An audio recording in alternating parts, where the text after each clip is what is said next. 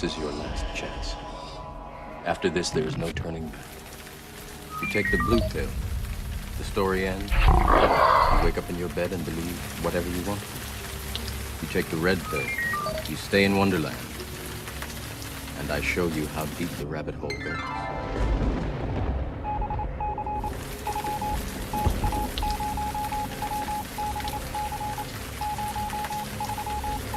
Remember, all I'm offering is the truth, nothing more.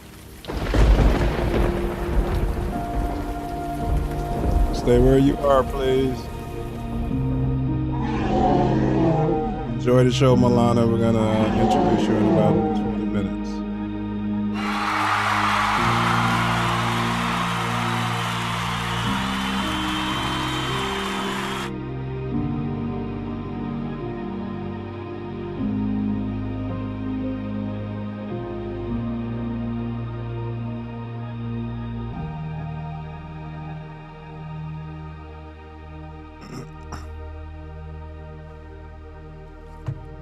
Self love, vision.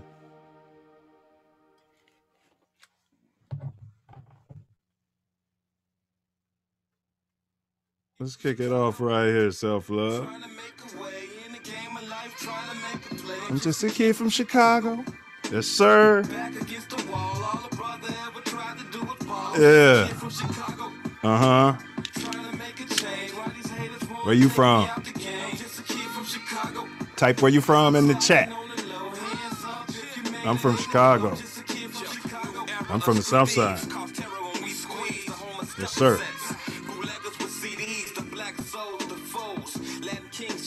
Welcome, everybody. Welcome to Chi-Town's very own The Self Love Show, where we say on earth as it is in heaven, and above, as above, so below. Our show is launched right here on YouTube channel. This Ain't That Network. TATN. I'm your co-host, 9 Mills, also known as Self Love. Best food on the planet. What down, Chi-Town? What down, what down, what down? Today is Tuesday, Taco Tuesday, as we say here in LA. January 12th, 2021.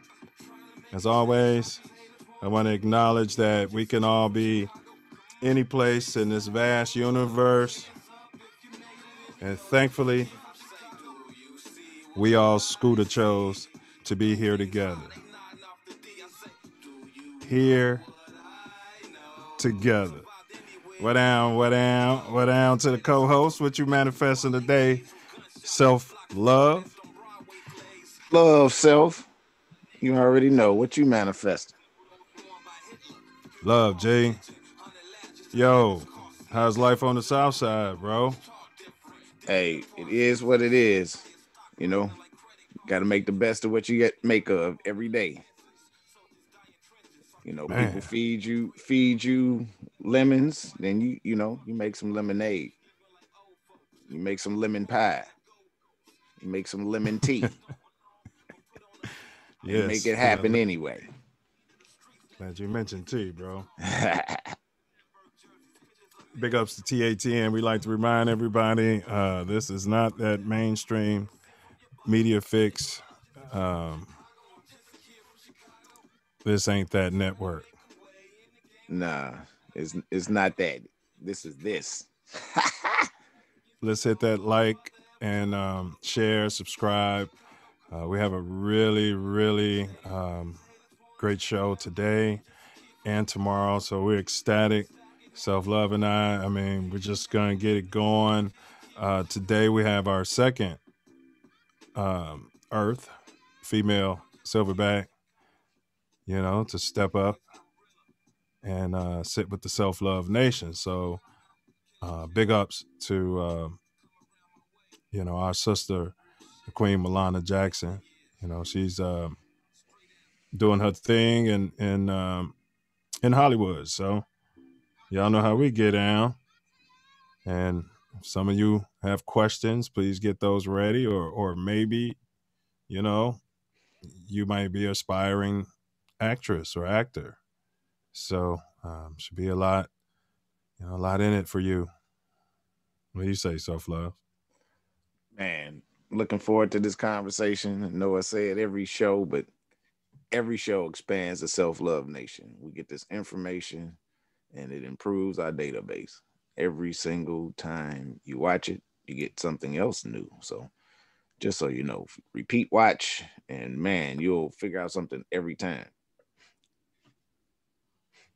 Facts. And if you're in the industry, this acting industry, acting, maybe you're a writer, maybe you're a producer, director, key grip, right? Yeah. We'd love to hear about it. Type that in the chat. Absolutely. And Self Love, sound engineers. I think you got some, and sound engineers. I think you got some housekeeping, bro. Yeah, bro. You already know. We got a little housekeeping to do, and then we got the foundation of our show, the backbone of it. It's very important to pay close attention. But I need everyone in earshot to subscribe, like, hit the bell. It helps the algorithm introduce us to new people. And we changing the Shy at 9,999 subscribers. Yes, we're changing the city. Subscribe.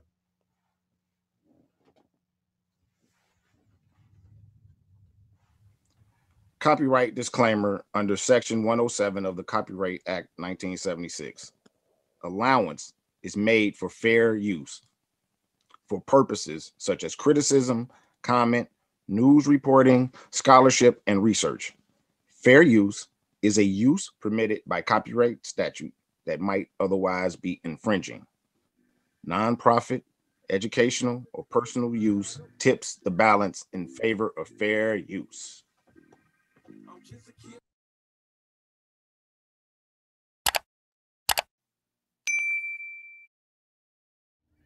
In entering upon this course of instruction, each of you should, so far as possible, lay aside for the time being all previous theories and beliefs.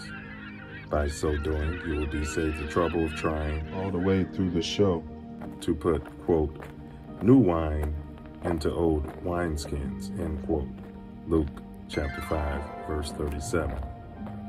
If there's anything as we proceed which you don't understand or agree with, just let it lie passively in your mind until you have enjoyed the entire show. For many statements that would at first arouse antagonism and discussion will be clear and easily accepted a little farther on. After the show is over, if you wish to return to your old beliefs and ways of living, you are at perfect liberty to do so.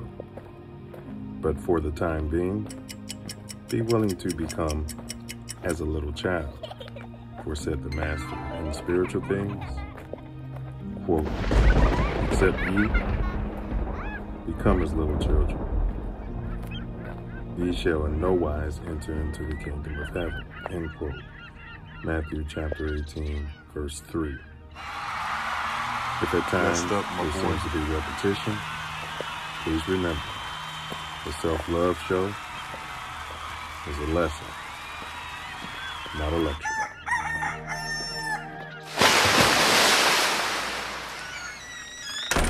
Yeah, this is what it's all about. Silverback More Growth and Development Platform. Number 1, repair our nation via reparations. We demand our silver back. Number 2, to connect our breadwinners with our activists. Absolutely. And 3, show an accurate depiction of African American Chi-Town. Thanks. 4, shine a light on positive influence. 5, Heal our community one person at a time. 6, to provide an unfiltered platform for our influencers. 7, recycle the black dollar. 8, to provide mentors for the mentorless. 9, to close the gap between us and our pink kinsmen.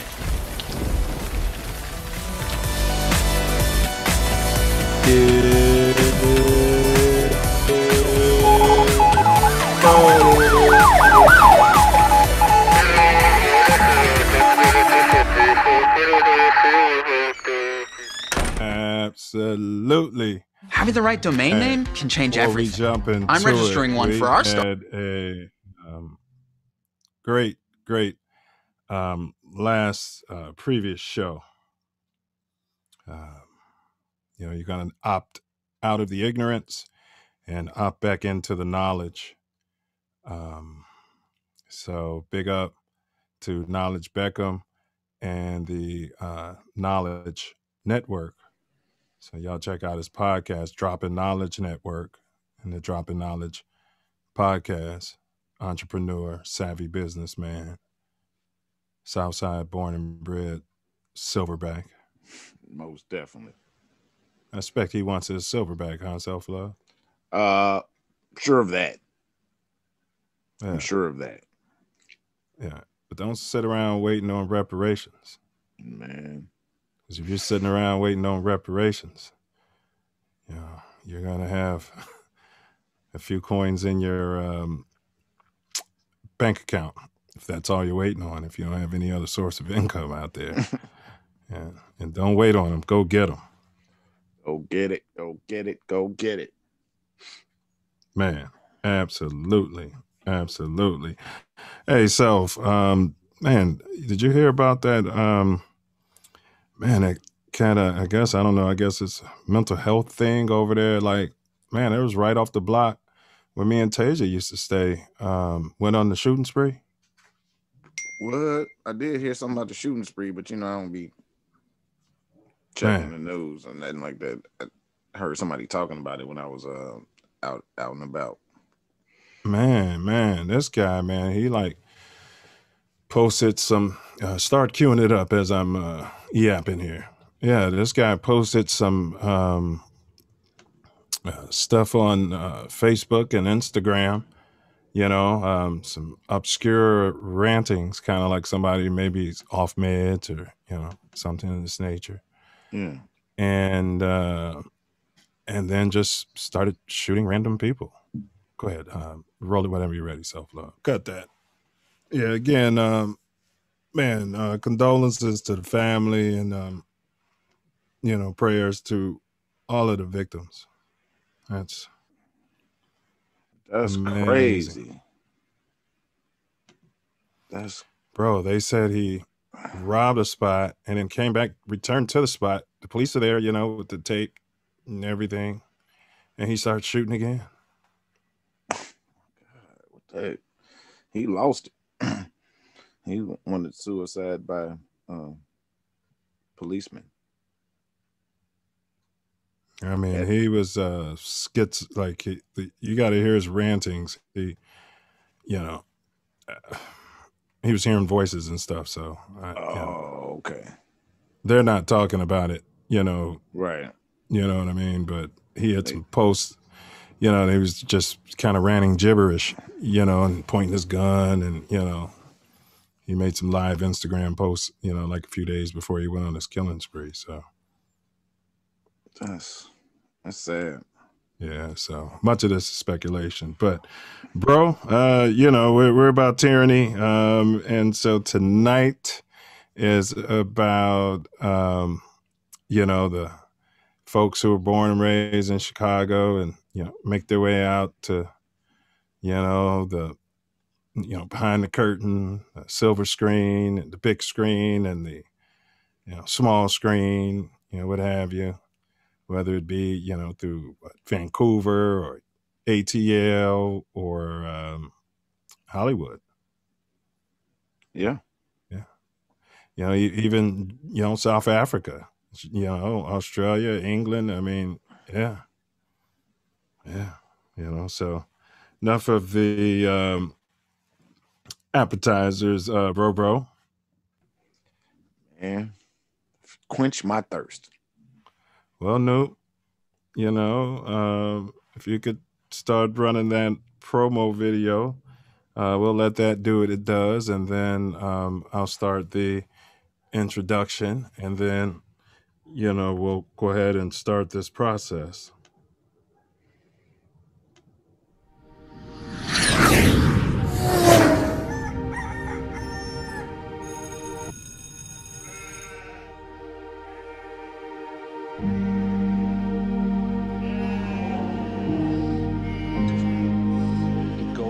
And move you downstairs into storage B. No, I was told I could have some not. new people coming in, and we need all the space we can get. But there's no space. So if you could just go ahead and pack up your stuff and move it down there, that would be terrific. I was told I could stay.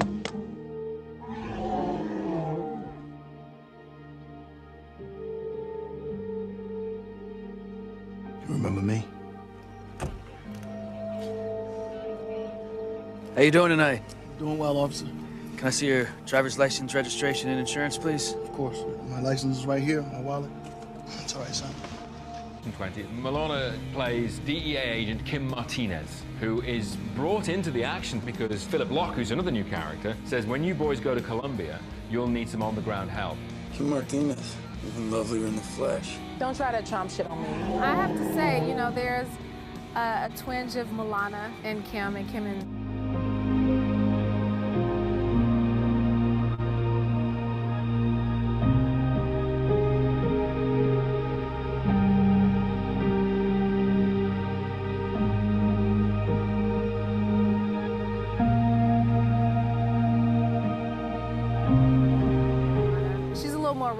around the edges than me, which I love. Well, you better get your brief before you go stumbling into somebody else in the jungle. Not everybody's as warm-hearted as me. I like her. You remember the night in July? Hands up! Hey! Wait! Put the phone down! Put that phone! Sorry, it's a phone! It's a cell phone. It's just a cell phone. You knew he was unarmed. Push the car and put your hands in the air! Officer, please, he's just a kid! You pointed your gun at him. Okay, get out of the car, son. Easy. You pulled the trigger. Put the phone away! Put the phone away!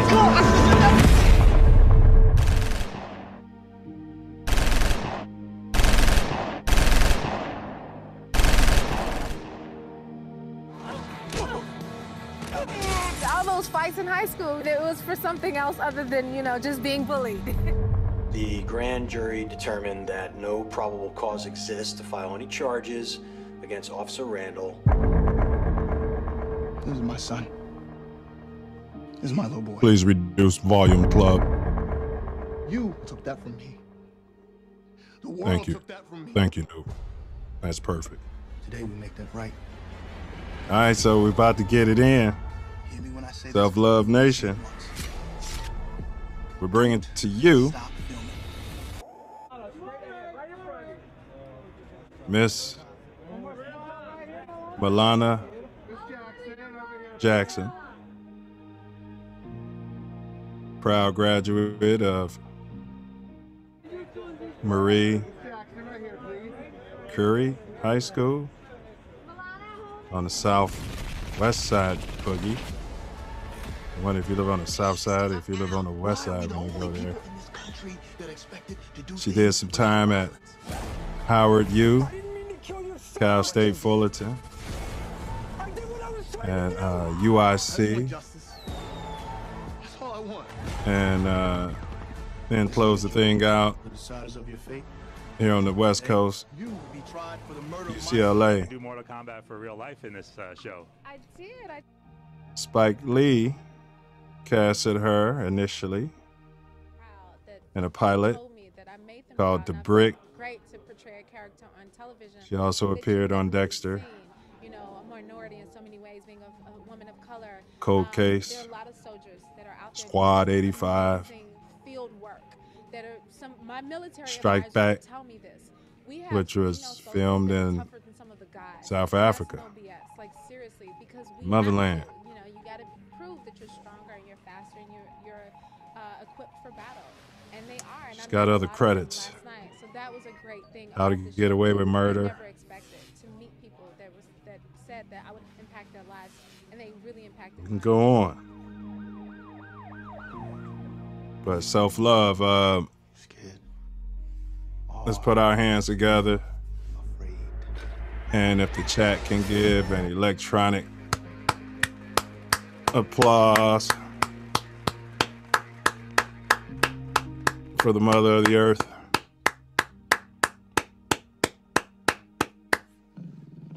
Get her in here, Self Love. Wow. There we go. Hey. Hey, what's up? How y'all doing? Great. How you doing?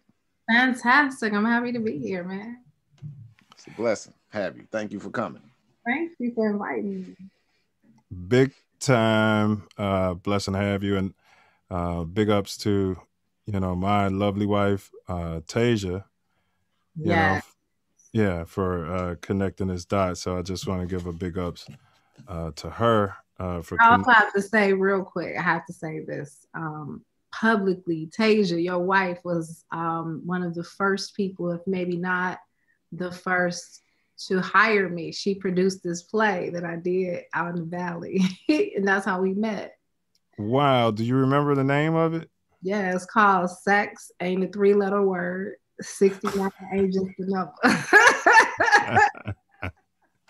Well, somebody's got to believe in you besides yourself, right? Absolutely, absolutely. That play actually gave me some insight about the business, because usually everybody's like, how do you get involved? Do you get involved? And they're always thinking on levels just, like straight to television. And it was just a small play in the Valley. And I actually had some agents. Many of us had agents that came in and saw the play. So it's just an example of how you just never know. Yeah, one thing, if you're going to be in a Tasia production, she's definitely going to market it and get agents and publicists and stuff like that. She's going to get you in front of somebody. Yeah. But one thing I want to say, we're excited about this film. It's a Spike Lee joint, so American Skin. So we need everybody to really support this film. And I wanted to ask you, when is the release date? It actually is released nationwide, I guess worldwide, the 15th, this Friday. But there are limited screenings at drive-ins nationwide, and you can look that up. I'm on my site, on my social media site. I'm trying to post something today. If you can't find it, you can actually look up on American Skin IG's page, and then they have a list of all the theaters that'll be playing the film Thursday. And so in Los Angeles, we actually have a drive-in screening out near Chino. So that's on the 14th. Hey, y'all got me all the way. I mean, so obviously I jacked Chicago style 5 fingers discount, some of the snippets from the promo video. That was literally their, I just chopped up their trailer, which was wonderfully done. So big ups. Yeah, but, man, that looks explosive and right up my alley. Yeah, it's a ride that we have. Yeah, because it's going to spark dialogue and conversation that we need to have. Well, and we want to just kind of tease that because one thing we're about, the Self Love Nation. We want to show cats from Chicago in an accurate light. We tend to leave our gavels at home and just ask, questions about maybe how you came up, and then maybe that could shed some light on somebody who may be still there and may have some similar dreams as yours. Absolutely. That's part of why I wanted to do this, because I recognize that it's important to tap into my community as much as possible in every way that I can. And I look forward to this conversation. So where do you want to begin? All right, sweet. And you know, you're doing this because we got like what 200 and you made like 216 subscribers. So you know, you doing this for us is similar to, I guess, Tasia casting you, you know, in your first part. So you know how things go. So there's something for you guys. Buy black. Absolutely. Absolutely. For those who don't know, where were you born and raised? I was born and raised on the south side of Chicago. So I have a story I have to tell you. My mom actually left Chicago, went to Los Angeles, met my dad, who left Louisiana. So he was a part of the migration from Louisiana to California, to Los Angeles. So they met there. You know, fell in love, got pregnant. There was a family emergency in Chicago in July. So my mom has to get on a plane. She's not 8 months pregnant, 9 months pregnant, what have you. She gets on the plane and has me in Chicago. Wow. This family emergency. And as soon as she could fly back home, it was like I was a week old. She took me and then we went back to Los Angeles. So I was technically supposed to be born in Los Angeles. But it was something about God's grace, because he knew that I needed the Chicago roots, because I wanted to be born at Jackson Park Hospital. That's what I was about to ask you. Yeah. That's right in your backyard, Self Love. I could throw a brick and hit that from here. Yeah. Literally. Park Hospital, yep. So, when my mom left, because my parents got married, and then my mom she always felt her philosophy about Los Angeles is it's a cold city, it's a warm city, cold hearts. And she felt like Chicago was a cold city with warm hearts. So she needed to be around warm-hearted individuals during that time with her baby. So she took me back to Chicago, which was home. And that's how I wound up being raised in Chicago. So when she came back home, obviously, my mom, it's an interesting story. My mom was actually born and raised in Hyde Park. But my grandmother lived. Wait a minute. What high school and grade school? Do you know what school she went to in Hyde Park? Yeah, I'm gonna tell you. Hold on. All right. Not. Let me finish this, then I'll tell you. Okay. So my mom just told me this story recently. My grandmother lived in a building where no kids were allowed. So she lied, like for the first, my grandmother had 3 kids. So it was 1 boy and 2 girls. So my uncle stayed with my great grandmother, so his grandmother. Right. And my grandmother raised my mom and my aunt until the landlord found out that they were her kids. So they got kicked out of Hyde Park. When they got kicked out, they had to go to Cabrini Green. Wow. And my mom was raised in Cabrini Green, yeah. So, but it was different. Was it different then? Yeah. It was different then. I mean, you know, those kind of regulations, you know, that's discrimination in so many ways. Obviously, in Hyde Park, there was a certain, I'm sure, there was a certain level of resident that they wanted to live in there, and this woman, single woman with these kids, that wasn't in alignment with their vision. And during a time where, you know, my grandmother had to figure out where to go. So I'm saying this to say, when my mom came back home, she found herself without a home, obviously, because she grew up in the projects, you know, wound up leaving to go to LA. So when she came back, she had to stay with family. When we finally found a place, it was on 72nd and Stony Island. And so I lived on 72nd. Wow. Yeah, I lived off of Stony, right by the mosque, until I was 8. Until I was 8. And then we moved to 91st and Bishop until I graduated from high school. Yeah. We probably saw them snowball fighting or something. So, real talk. Us, you know. I live on like 74th and Euclid. Oh, okay. Yeah, That's crazy. That is. You know, it's funny because once you know, obviously Chicago is so vast, but it's still it's a, you know, it was a dense population of Black people. So everybody kind of really know each other in a 1 degree of separation. Yes. It's very close. Well, we always say stop the killing. Stop the killing us. Yep. Yeah. Murder, suicide. It is, because you know the people. So you kind of, describe what it was like coming up, you know. So you came up, where'd you come up at as you started growing up? So like when you were at Curry. Okay, so before we get to Curry, I have to include a very instrumental part of my upbringing as well was my grandparents, my grandfather and his wife. So it was my step grandmother, and they lived on 126th in Harvard. And so for junior high, I kind of split the time on 91st and Bishop, and then on Harvard. So by the time I went to high school, I wound up going to Julian first, and then I went to Curie. Percy L. Yeah. Wow. Okay.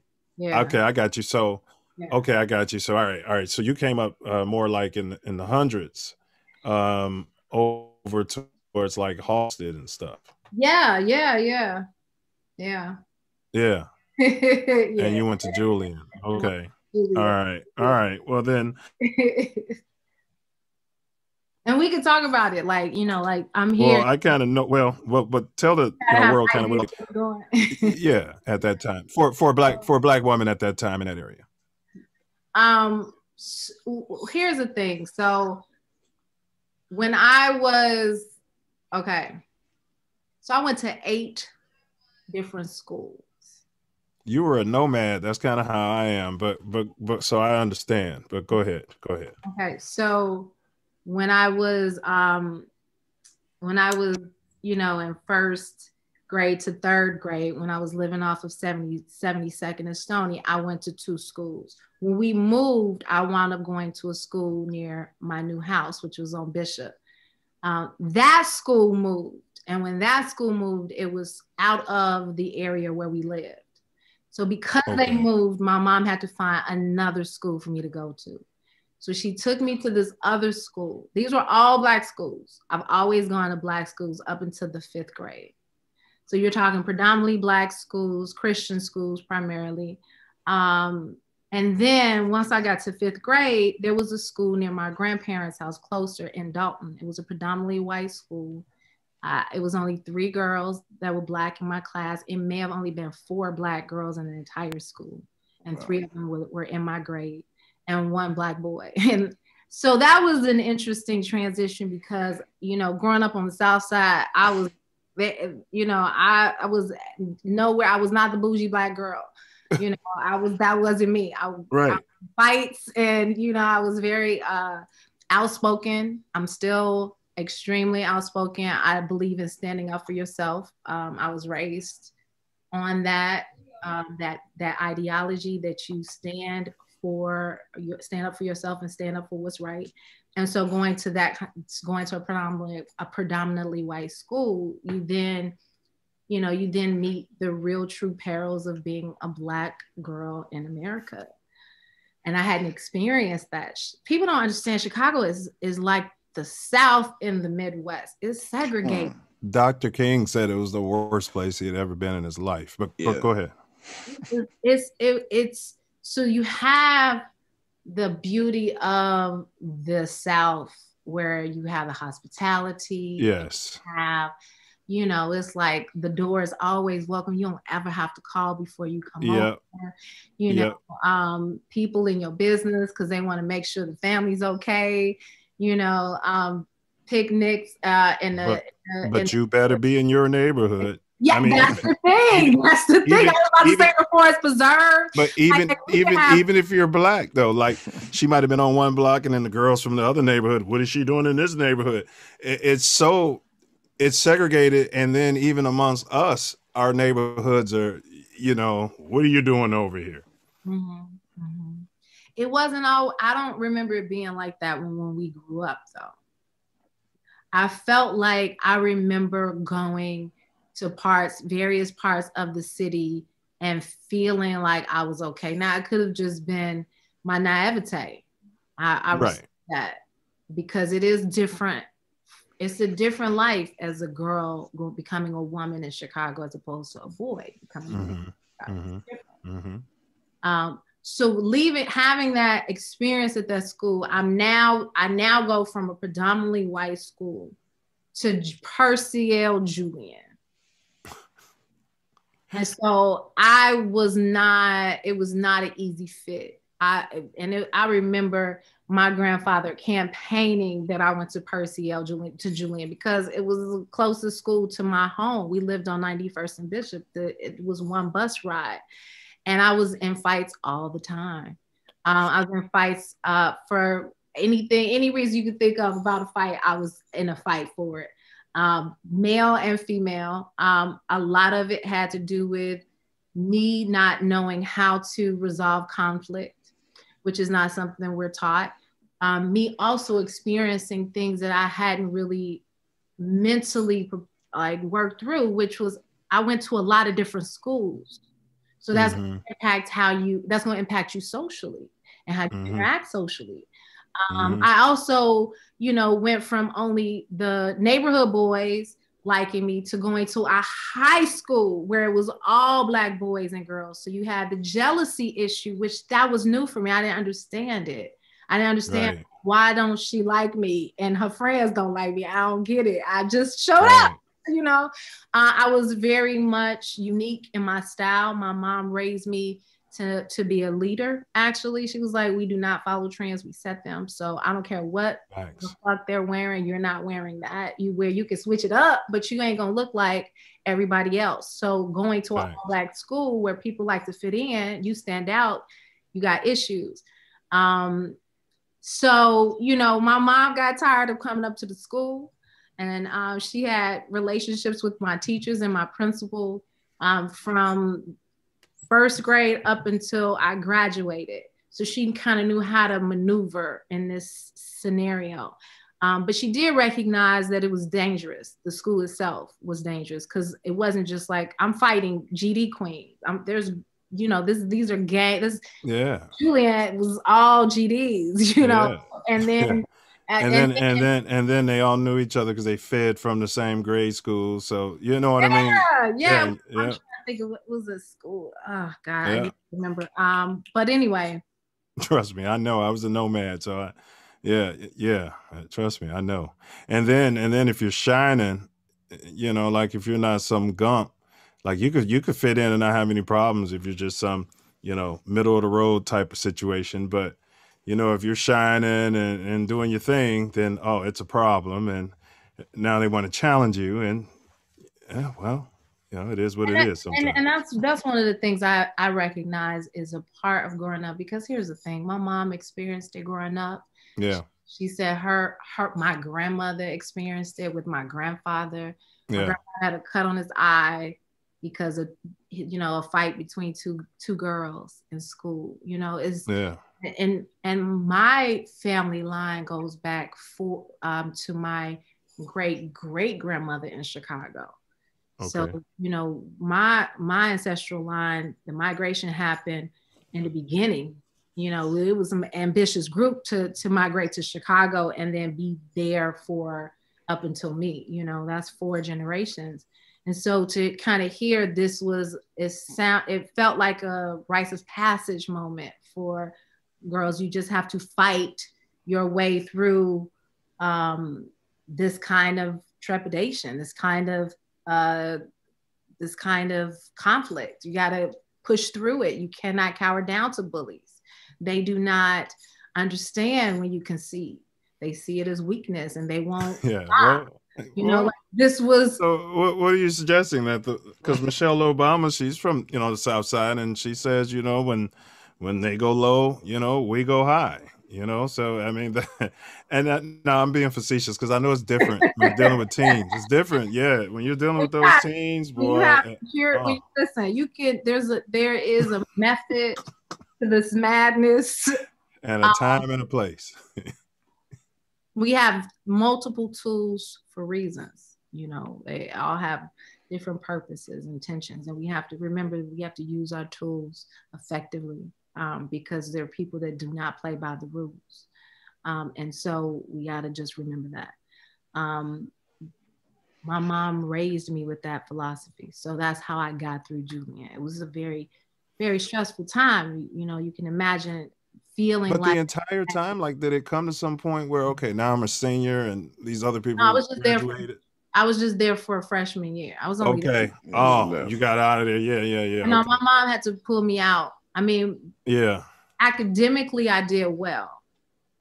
The issue was it was socially, and it's like, how do you function in this environment and not become a product of it? And aside from that, wasn't Curry like a art school? So Curie didn't come until sophomore year. So I went to Curie my sophomore year to senior year.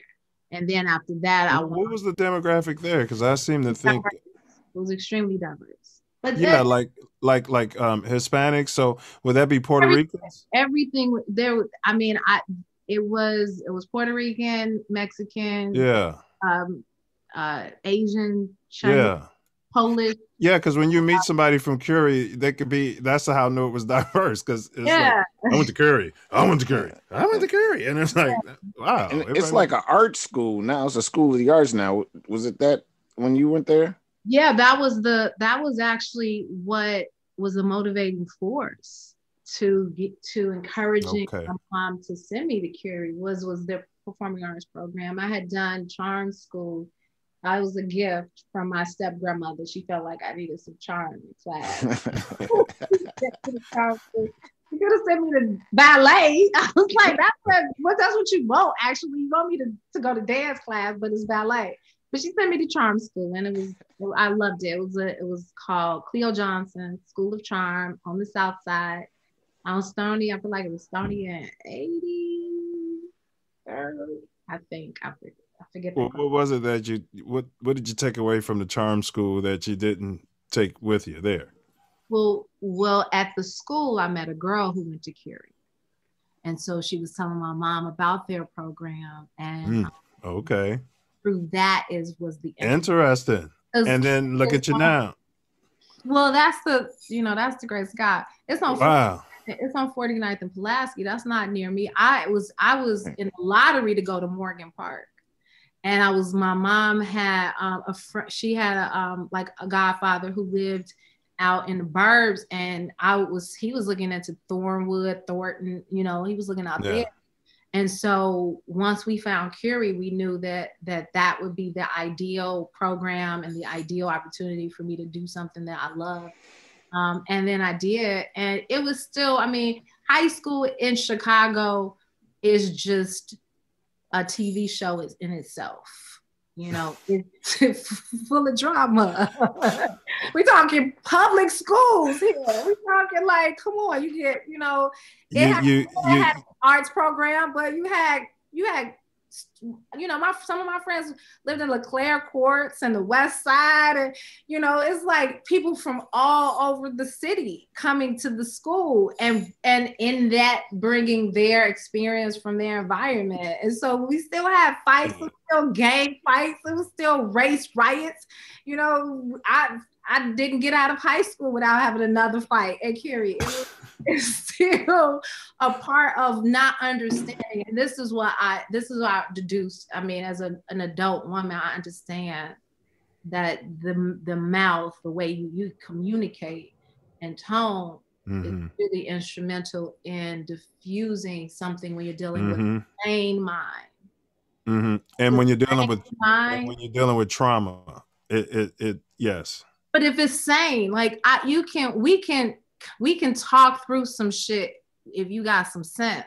If you don't have, if you're on, as you were talking, I heard you guys earlier talking about the brother who did the shootout. You know, if you're trying to be logical with someone who is illogical, that's when you have issues. But once I realized as an adult, it was like, if I'd have just had an opportunity to just kind of talk about things I was going through, because that's really truly what we're all experiencing in Chicago. Yeah. It's like, where do we go to communicate our feelings to people? Because we're just historically are taught to not say nothing about anything. And so you're holding on to all of this stuff from family and then your life. So you're carrying these secrets and these, you know, this trauma from your just being born into a family, just choosing this family. You have that. And then you're growing up with other people with this trauma. And now you're supposed to resolve it peacefully, or not even peacefully, maturely. You know, that's something you have to learn. I say it's a gift and a curse. Like, we graduate, I think everyone who comes up in Chicago graduates with a degree in PTSD. Yes. And graduates with a degree in it. And yeah. If you make it, you get a degree in it. And the thing is it's that gift that makes you able to go on the other side of the world in Africa, right? And work with people and own your space, you know. But the curse is, you know, you got a chip and it's some PTSD in there, and you know, yeah. The PTSD is, I was looking at a documentary actually about that and where it comes from. And you imagine if you are going to bed every night hearing gunshots and it sounds like a war zone, and you're 7. How can that not create some form of PTSD once you become 17? Well, that's one of our questions. I mean, were you hearing that kind of stuff growing up in your area at that time when you were coming up over there at gunshots in the hundreds? Not really, honestly. I have to say, my grandparents lived on one of the blocks. And one of the things that I will say, people that don't understand Chicago, don't really know Chicago, might miss is there are pockets. And so you get a good block. That good block is safe. Yeah, she's talking about a block where there's black people who own the stuff. They own like sort of the buildings, you know, and they're renting from family members who own the stuff. This is what she's talking about. That's what she's saying. Ownership, not slaveship. But go ahead. I hate to cut you off, but yes. Okay. I wanted to pull in some green. There we go. But yes, those are the blocks. You know when you're on those blocks. Yeah. So that block clubs and yes, and people that come out on the block, like, what you doing here? Hey Tori, what are you doing? You baseball? Yeah. They see people they don't know. They be like, hey, who is he? Right? Yeah, what's so and so? Who crib did he go to? What house he went to? Let's you know. Yeah, those are those pockets. All right, but you were saying the good blocks. My grandfather owned his house on there, just like what you're saying. But I do remember when things began to change, where and I didn't understand it at the time. I just thought people grew up and moved. But it was when the crack epidemic flooded the entire city. So it wasn't just like the low-income residences and the low-income communities or the poverty filled areas. It was the blocks. And that had more of an impact in my memory than the gunshots. I have to admit. Now, I will say I heard them just like we all did, but it wasn't like how it was in some of my friends' communities. It wasn't like that. Well, Oliver North, like, here's my take on it. After, you know, Jeff Fort, Larry Hoover, and all those guys, and the other people got, you know, swept off the street. Mm-hmm. The spooks being CIA and these guys, what was his name? Oliver North, to fund the Iran-Contra thing. they literally started flooding the hundreds in the South Side with crack. And I'm not making this up. Those trains over there. And I remember the guys, telling us, man, you can come over here and get cereal and get Walkmans and guns. And be wide open. Be wide open. Yeah. And everybody knew. Yes. Yes. Right? Yes. That's real. That's not some myth. That's not some false narrative. That is fact. That's fact. And it's hard to believe that because then it supports what we're seeing today. Yes. It's hard for people to digest. That's difficult to understand and recognize that the country that you're told to believe in wants to destroy you in this way. Oh, and at the same time, they were telling Tory and us and other rappers to help fill up the prisons. Yeah. They weren't saying it like that, but they were saying, nobody's looking to produce this type of music, and you guys are great. The music's great. Everything's good, but no, can you bring some more of that gangster? We need that gangster, the kill. Literally. Luckily at that time, Tory and I were older, so, and we weren't as thirsty as some of these other kids, right? We had opportunities to do other things, so. Absolutely. Yeah, we're able to make different decisions. So I want to ask you, though, what advice or information would you give, looking back to your 9-year-old self, just a bit of information that, man, if I had a time machine, I wish I knew that. Wow. I always think about this question, and I never really come up with something intellectually sound. So I'm just going to speak from my heart of my 9-year-old self. I was in 4th grade.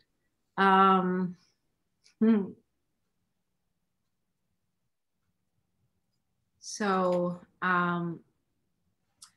because I went to a Christian school, the Bible was an instrument. It was instrumental in my curriculum.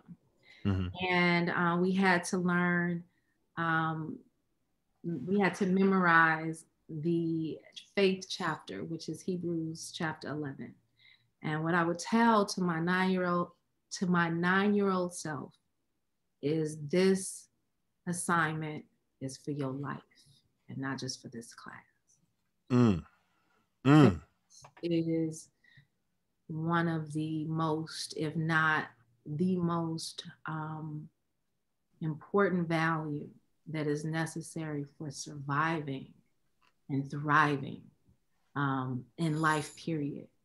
You got to believe and you have to have faith in a way that is unshakable.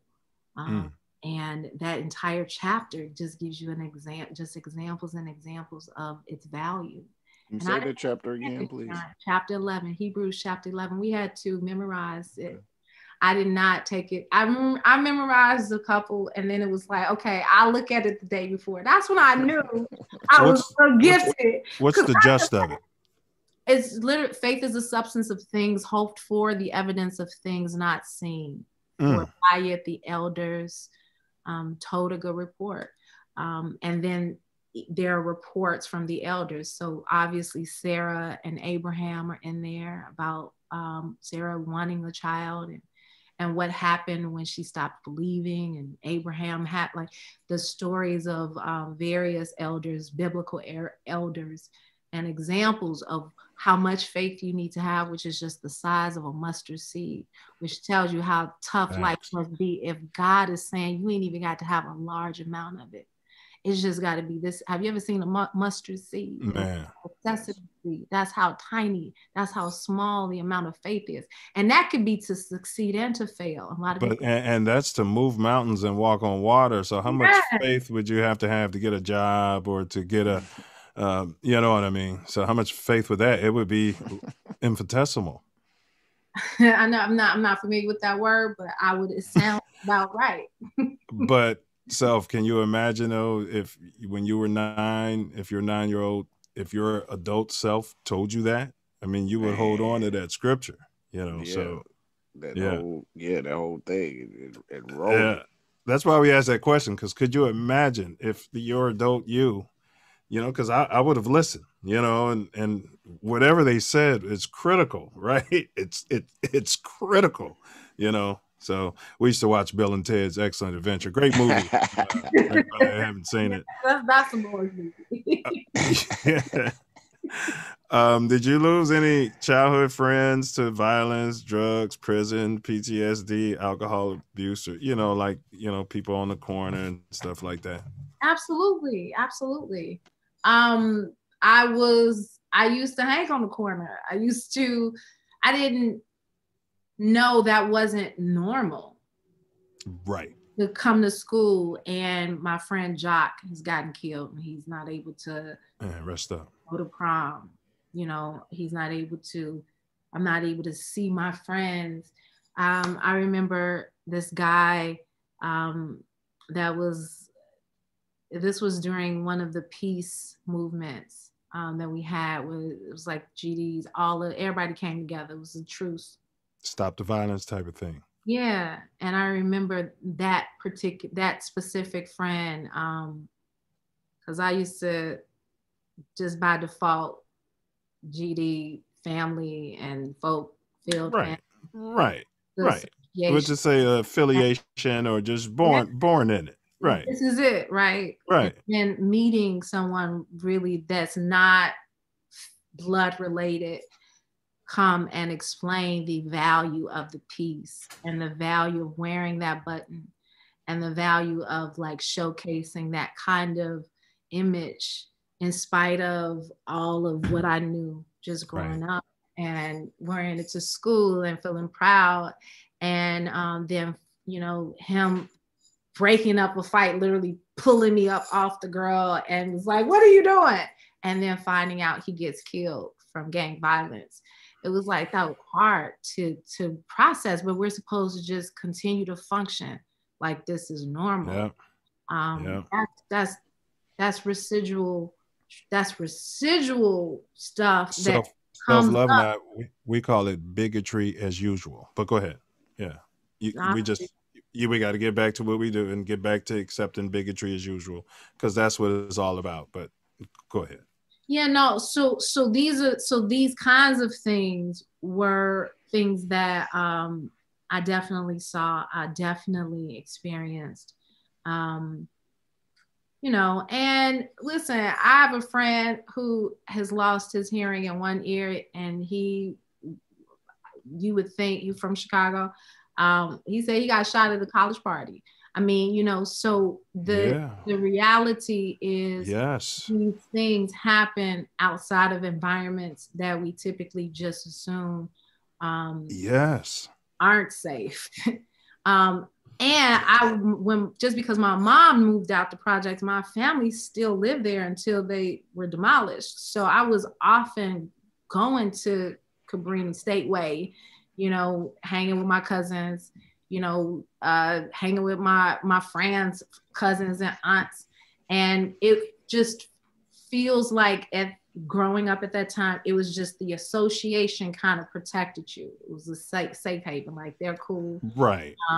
You know, they're safe. 79th in Marshfield, right off of, you know, Ashland, Ducktown, Inglewood, you know, like I frequented these areas quite a bit. And so obviously going into that environment, what to expect.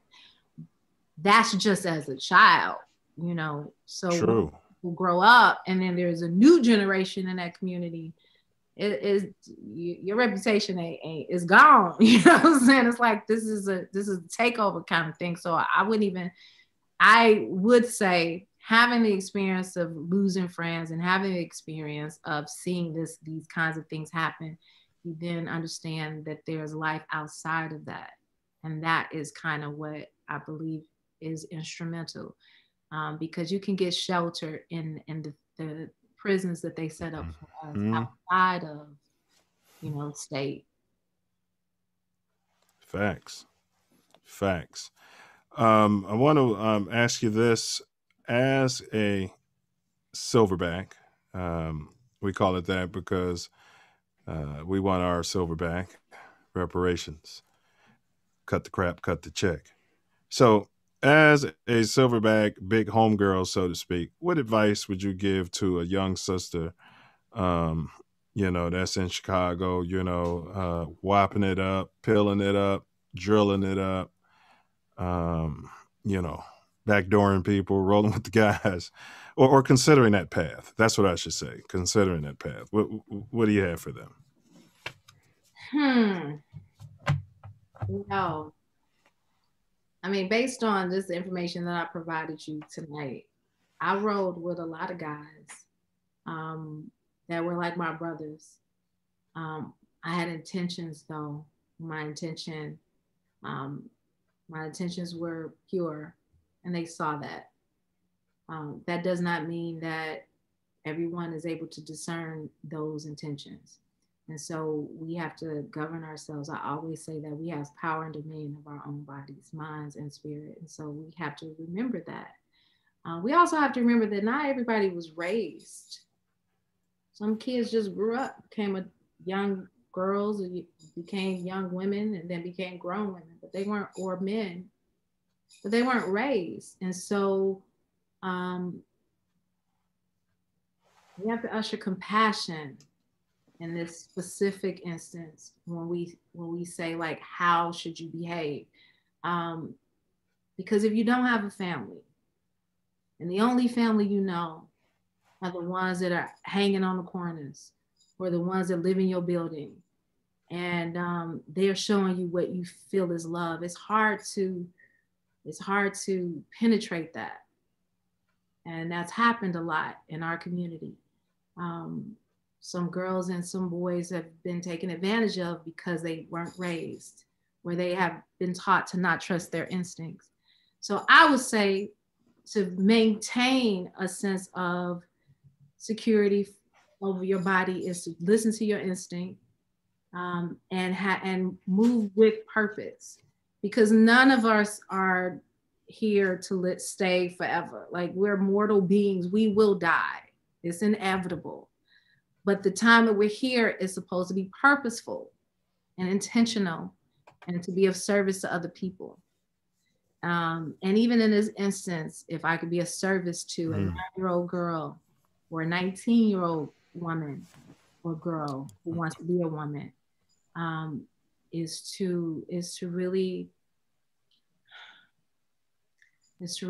remember that self-love is the best way that you can receive love from anybody else, because it's coming from you. A lot of times we forget that. We look externally for this love. We look externally for this feeling of validation and adoration and approval, and it has to come from within. My mom gave me a lot of tools. I can't say I was intelligent enough and prepared to use them. I didn't understand it. I was like, I just want to kick it with my friends. I go to school and then kick it with my friends. I didn't understand that I could be powerful at 14 if I knew more about the movement. I didn't know the impact that I could have by being involved with student council. I didn't understand what student council was in school. I didn't understand what, being proactive socially does to me. I knew community service. I knew charity. My mom taught me integrity. I knew these kinds of things. She exposed me to that. But my mom didn't go to college. So relationship building, networking, that all came from the jobs that she attained through, most efforts in working your way up. Yeah. My mom worked for the phone company until she hit that glass ceiling. And so she was Illinois Bell. What do they call it? Bell heads or something. Yeah. Illinois Bell. My mom worked at Illinois Bell. And I bet y'all had good phones, boy. You might be living in the projects, but if your mama worked for Illinois Bell, you had some good phones at the crib, boy. She didn't sell phones. Right, but work for the company. Man, you get a free one every year. They always had something, it's pushing those phones off, boy. No, she actually worked in I want to say the retention department. It was in the department where she would have to call customers and get them to pay their bill. I forget what the department is called, which recovery. Recovery. Yeah. Nine knows a whole lot about that. Oh yeah. Yeah, so she worked in that kind of department. And actually, I would have told them, if you cut the phone off, you couldn't call me and ask for your money. But go ahead. I dare you cut it off. But she did that for a number of years. And so she didn't know, how to help me get into college. I happened to, being at Curie, I was doing my work. I was academically, I excelled. I was a straight A student. My GPA was strong. And that just came naturally. And then any other extra pursuits that I had were part of it. So I happened to have great, this great looking, not resume, but application when I would have, applied for Howard. It just looked great. And then there was a student, her name is Ruby. She actually recommended me for National Honor Society. So it was another sister just letting me know. I didn't know what that meant, but I knew it was something because it was only 2 Black girls that was in it. Oh my God. And one Black boy, and that was one, Black male, and that was my best friend in high school. And so kind of showed you something different to reach. Yeah. And knowing that it was so we tell kids, because we've been told, and our parents have been told, just get good grades, stay in school, get a good job. But we don't understand why. There is no, particularly now, I will say, I don't hear a change in how we communicate. We're using the same vernacular. We're using the same method of communicating to generations who are exposed to things as kids that we didn't see until we became adults, and we can't rationale.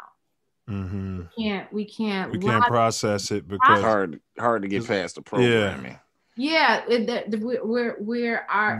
getting exposed to stuff before us, before we did. Yes. They're getting exposure, and we're getting programming.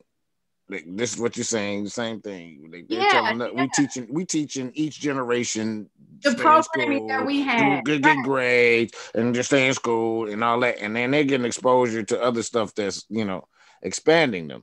The rationale is that this is how you stay safe and survive in America. Not even how you attain the American dream, because that's not even the path to that. This is how you survive being Black Americans. You do these things.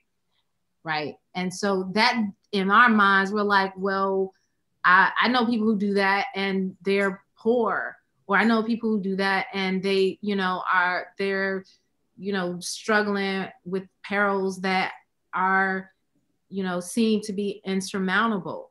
So why, when I know people who dropped out of school who are illiterate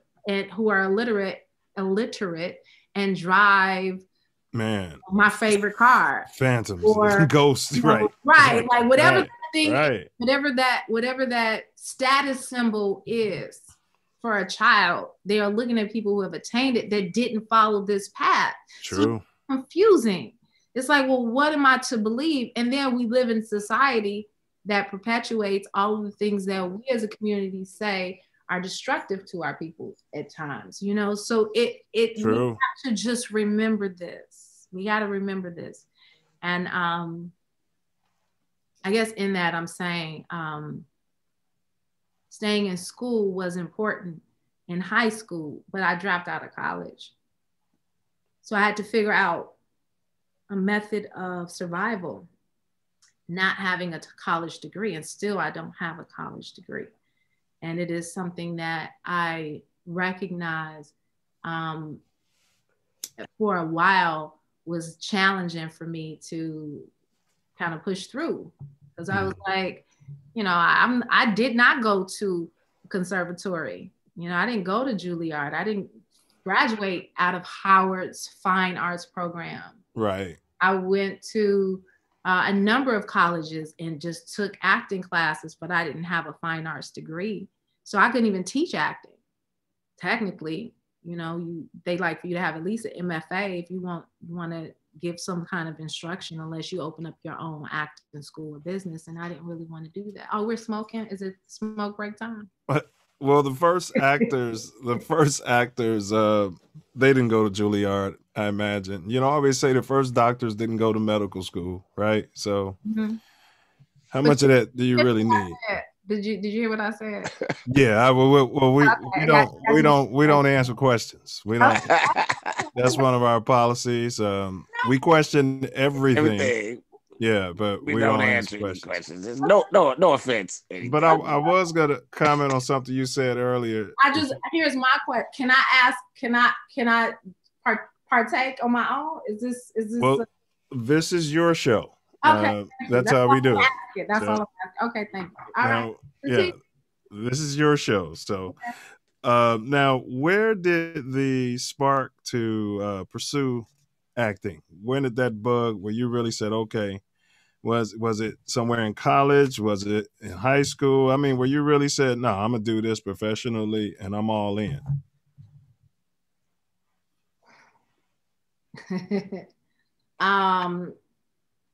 After I left school, I actively pursued it in Chicago. I was putting it, you talk about manifestation, I was just putting it in the universe. I had no idea how to get started. Even going to a performing arts program, the high school where I went, there was no tie to an agency. I didn't know the business. And it was 97, I booked my first job, which was a music video. I'd met someone who had done, his name is George Brashear. He actually had done Soul Food. Yeah. And told my mom, gave her information, said I needed headshots, I needed an agent, and kind of gave her the law of the land of how to get started, how to navigate that. And I listened to what he said. I was very obedient in my path. I knew I wanted to do it, obviously, prior to high school. I knew I wanted to do it as a kid. Remember, I was 9 years old memorizing biblical verses, like the night before. We had to recite them. So it had to be fun for me. I didn't understand. I was like, why do we have to study the Bible? Like, I went to church, but we didn't have to memorize whole chapters. Right. So it had to be a process I had to participate in. That was fun. So I began to do these kinds of things. It wasn't until I realized that it could become a career and I could take it seriously. And then that happened after I left school. Okay. So it's something that was sparked in you younger, but then I guess at some point you got off into like, man, life in Chicago, right? Chicago, it's one of those things. And I stand by this and I'm gonna follow the sword. Words are powerful. Your words have power. And I committed. I was like, I want to do this. My mom asked me, I was like, my grades started suffering. Now, mind you, academically, I was sound.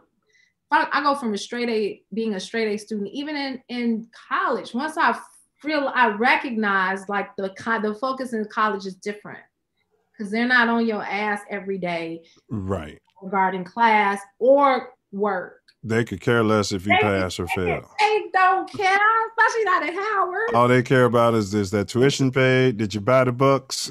Period. Absolutely. That's it.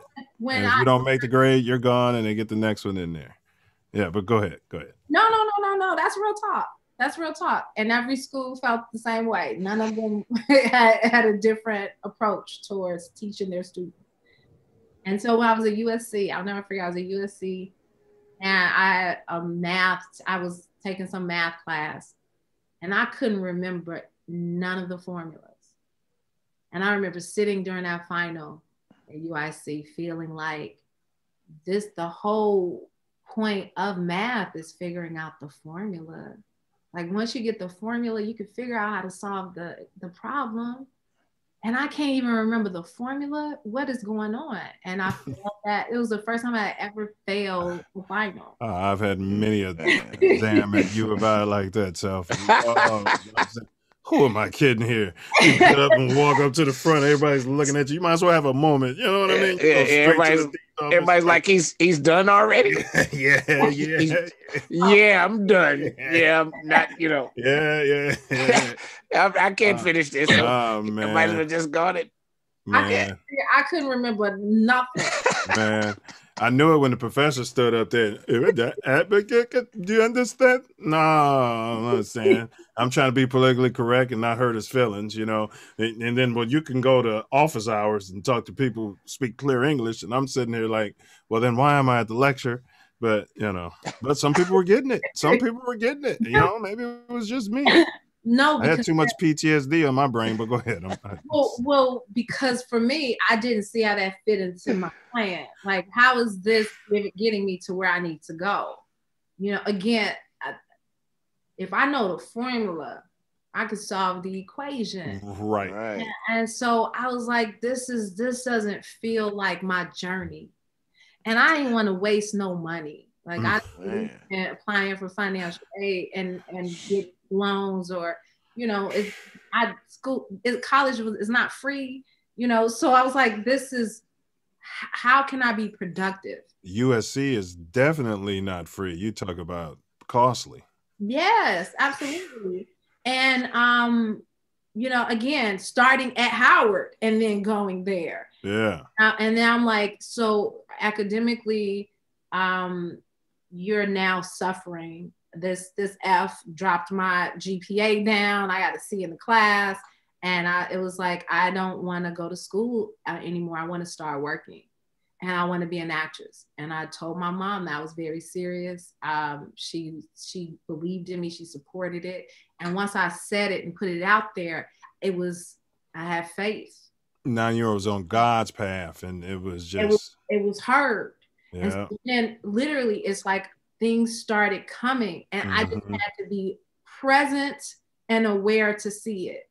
And in that comes everything. So I was getting all kinds of information about acting for jobs that were legitimate and for jobs that weren't legitimate, because I'm still a black young woman, and so I'm still prey to predators in an industry full of predators. So I had to be very cautious and aware of this journey, and knowing that, it's not something that is going to happen overnight. Well, the predation.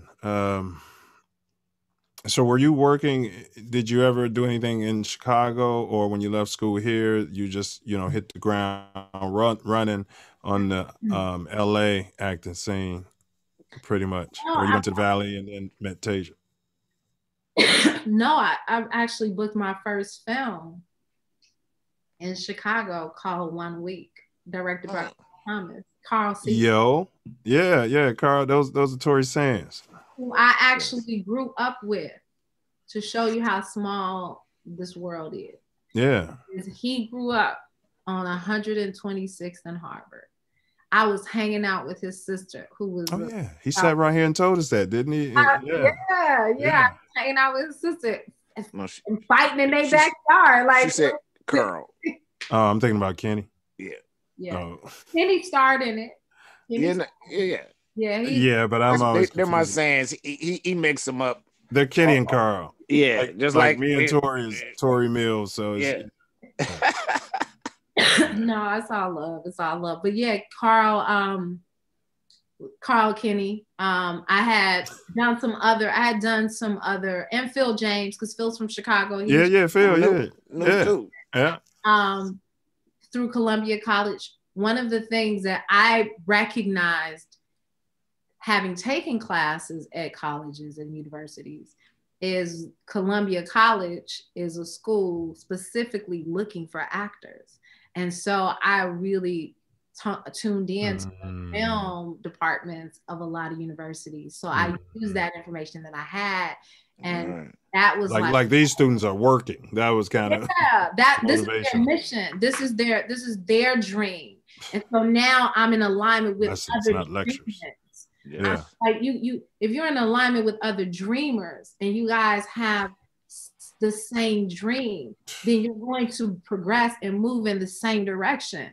But but that's only if you're in alignment and you're very clear of what that was. And I was very clear. So this is a film about a man who finds out that he may have come in contact with someone who's contracted HIV a week before he gets married. Man. Like that within itself is a socially driven. And this was HIV when it was a death trap. This wasn't the new HIV with, you know what I mean? And I don't mean to take light of HIV, but this was when HIV was a killer before they had the treatments and stuff. Listen, I had 4 cousins die of HIV. See? Yeah. So it was a film that had affected my personal life. And this is where, when you have personal and professional collide, it's bound to be some kind of magic.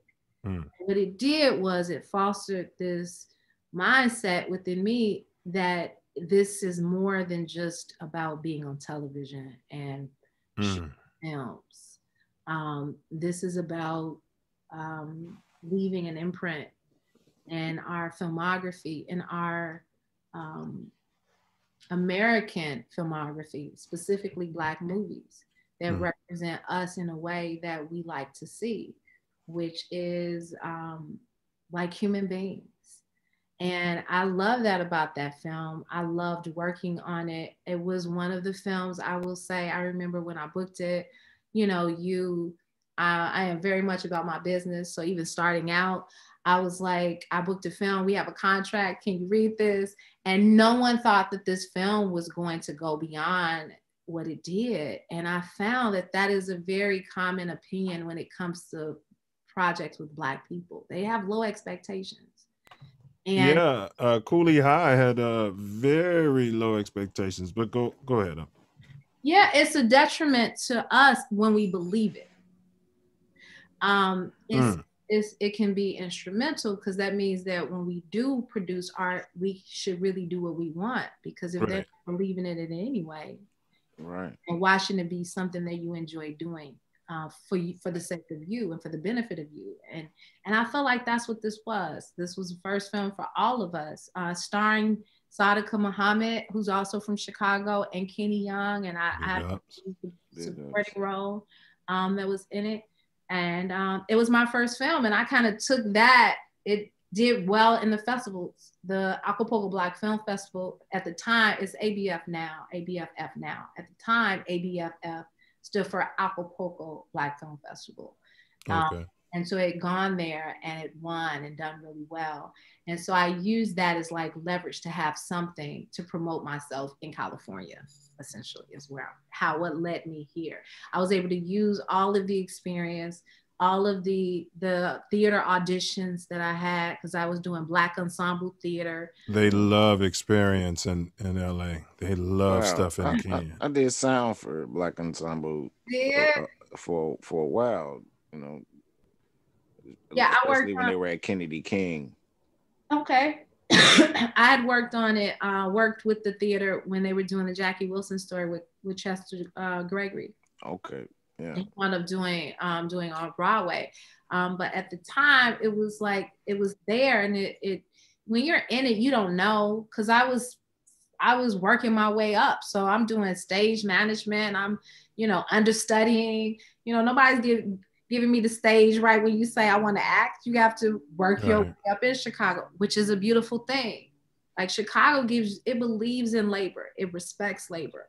So if anybody is interested in anything and you are doing it, you have a plan, you have you in your mind, you see exactly where you want to go, and people see that and respect it.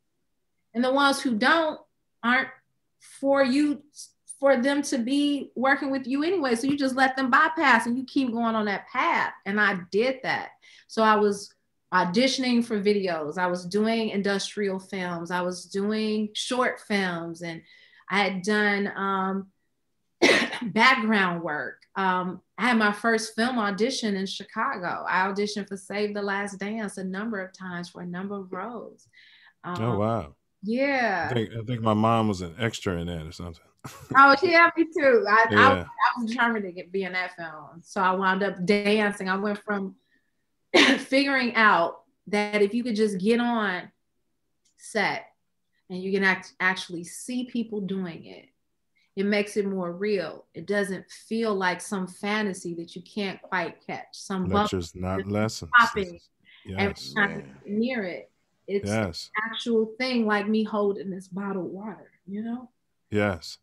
Well, this is why normally, like, you take, for instance, you take a family, people with college grads, you know, normally if the parents have it, then the kids get it, and the brother and the little sisters, because it's natural. They just see everybody doing it. But when you're one of the first, if you're the first one to break a cycle, you know, you know what I mean? If you could see it, you could be it.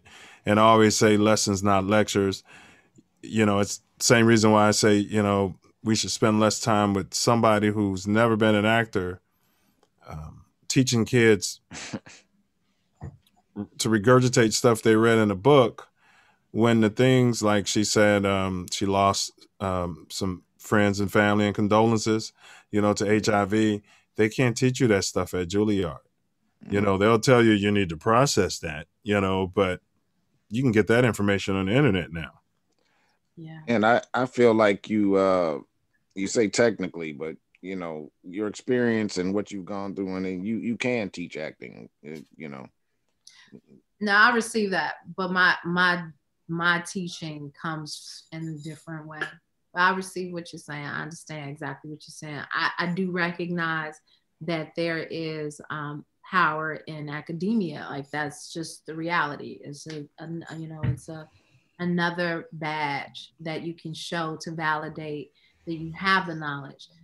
But not everybody that is not necessary to teach all things, and art is one of them. I receive that. I hear what you're saying. Being in the state that I am now, and the journey where I am in my journey, I do recognize that it's important for me to be very honest and transparent that it took some time for me to get here. So if anything, I would say a lot of times we have to give ourselves a break and understand that if we didn't receive it when you gave it to us, it means we weren't ready to receive it. But when we are, then it's our responsibility to move forward, right? And that I had to do the same thing. A lot of I have a great aunt and great uncle who were performers. They're in Chicago. Since this is Chicago, I have to just continue to talk about my roots in Chicago. Facts. They had a performing troupe called Sonny and Peppa, and they would perform in lounges in Chicago, on the South Side, various theaters. What you mean, like at the Godfather or something like that? Yeah. They were. I mean, I don't know. You know, obviously, this is my great aunt and uncle. Okay, so they're older, yeah. They had a comedy record. You can, you know, they were a duo. They were entertainers, professional entertainers. Professional performers, yeah. Yes. They entertained. So I clearly, this came from something. My father died a pastor, you know, so this in me is in me. Mm-hmm. So if it's in me, it's not going anywhere. And I had to commit to that. It took me some time to understand that. Do you know what I mean? So DNA, you feel like it could be partially in your DNA even? Yes. Yeah.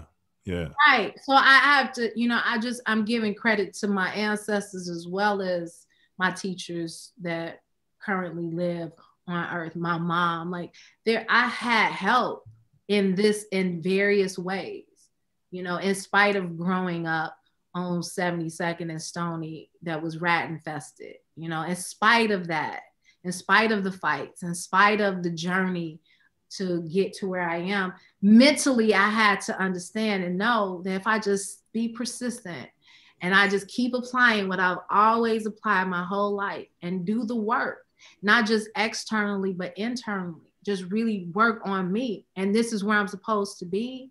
Then I'm already in alignment. So it didn't matter if I graduated from Howard, or it didn't matter if I failed that test, because that was a big deal for me to fail a test. If you're told to do well in school and you do not do well in school, it's psychological. Man. And it's life or death, you know, when you're in college for us, man. It's life or death. Listen, especially after you've done well all your life and then you get here and just like, what the hell is this? What's wrong with these teachers? My uncle, I'm gonna say this live on YouTube. My uncle was mad that I didn't go to Texas University and study chemistry. Like that, in his mind, he's a chemist and he's a very bright, brilliant man, and is very successful in the family. Right. And why would you not come? I could get you a full scholarship. You could go to school and get a full ride. And we weren't close. This wasn't like I grew up with this uncle. This was just because we blood, and this was what family does. And because I was raised like this, was like, but that ain't what I want to do with I don't want to study chemistry. It takes a lifetime for most people to arrive at that, you know, to be able to say, because I'll be miserable every day of my life. Right. I'm seeing miserable people who wrote this plan that decided to do what their mamas told them to do, and their daddy said, "This is what you need to do, son." Facts. That's your life. Fact. I was like, that's not my life. No. And I don't regret it. And I had to tell him, I was like, I know you mad. I know you mad. I know that it's in your, because he was conditioned to believe this is the path. And I had the tools. And so academically, it did make, intellectually, it didn't make. But that was his path, but it wasn't your path. Exactly. I'm like, the intelligence that you see that could go towards that can go towards a lot of things. That's just a narrow-minded mindset. That mindset is just very narrow. Quick question. There's a restaurant on 71st and Bennett. It's a pizza place. Have you ever had it? 71st and Bennett. Yeah, right off Jeffrey. Euclid? Right off Jeffrey. Pizza place. You have to tell me. Italian Fiesta. Of course. Yeah. Like, let me just tell you, the taste buds had already started to ignite when you said there was a little Chinese restaurant across the street from there that wasn't bad either, that Jazzy put me up on. For some reason, he loved it. Red Pagoda. It ain't there no more. But Tori, we'd be going there and he'd be across the street at Red Pagoda risking life with a C rating, and he loved that place. See, that's what you got me. I can't do C's. Me either. I saw one of those in Inglewood the other day, and people were sitting down there. It was like C minus. Yeah. So, but for anybody who doesn't know, we're here with Chicago born actress through what I just found out through a family emergency. And then so she, Milauna Jackson, and she is in that role. We're going to talk about that in about 5 minutes. We're going to get right into American Skin, and then we can wrap this up because she's been great and very patient with us. So, so you guys, we need y'all to support Spike Lee's joint American Skin, and we're going to run the promo video we made where one of the Self Loves may or may not have jacked and spliced up the trailer for the film, but then we infused it with more of our guests, you know, to make it more Self Love Show appropriate. So we're going to run that. And Milauna, if you can come back in like 5 minutes, Self Love and I will usually just take a quick break here, and then we'll come back and do the second half, which everybody's been waiting on. We're going to talk about the movie and a few more questions. Okay. Appreciate you. So Self, if we could stop her camera, her video, appreciate you. And mute. Yeah, I got her muted. There we go. So Self, if you can just run a promo video from the top. And then that's what I want. Got you. Appreciate you. So, and then we'll come back and clear the chat, Noob.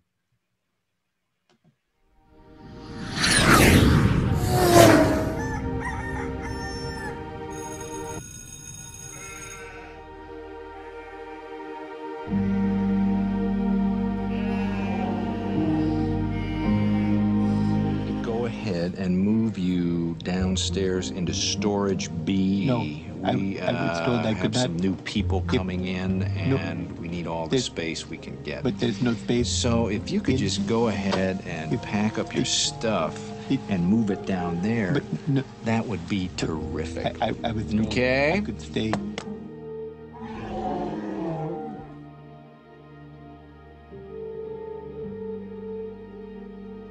You remember me? How you doing tonight? Doing well, officer. Can I see your driver's license, registration, and insurance, please? Of course. My license is right here, my wallet. That's all right, son. 20. Milauna plays DEA agent Kim Martinez, who is brought into the action because Philip Locke, who's another new character, says when you boys go to Colombia, you'll need some on-the-ground help. Kim Martinez, even lovelier in the flesh. Don't try that Trump shit on me. I have to say, you know, there's a twinge of Milauna and Kim and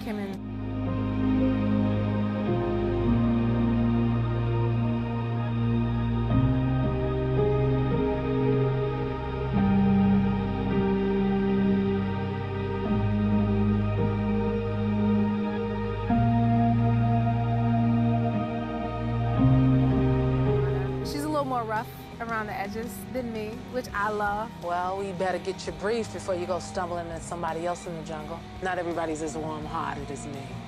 I like her. You remember the night in July? Hands up! Hey, hey, hey, hey, hey! Wait! Put the phone down! Put that phone! Sorry, it's a phone! It's a cell phone. It's just a cell phone. You knew he was unarmed. Push the car and put your hands in the air! Officer, please, he's just a kid! You pointed your gun at him. Okay, get out of the car, son. Easy. He pulled the trigger. Put the phone away! Phone down! Put the phone away!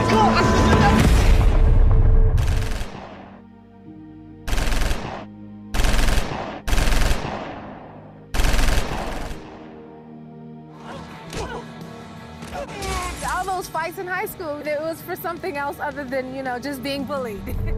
The grand jury determined that no probable cause exists to file any charges against Officer Randall. This is my son. This is my little boy. You took that from me. The world took that from me. Today we make that right. Hear me when I say this, because I'm only going to say it once. Don't stop filming. Right in front of you. One more spot right here. Miss Jackson, over here, please.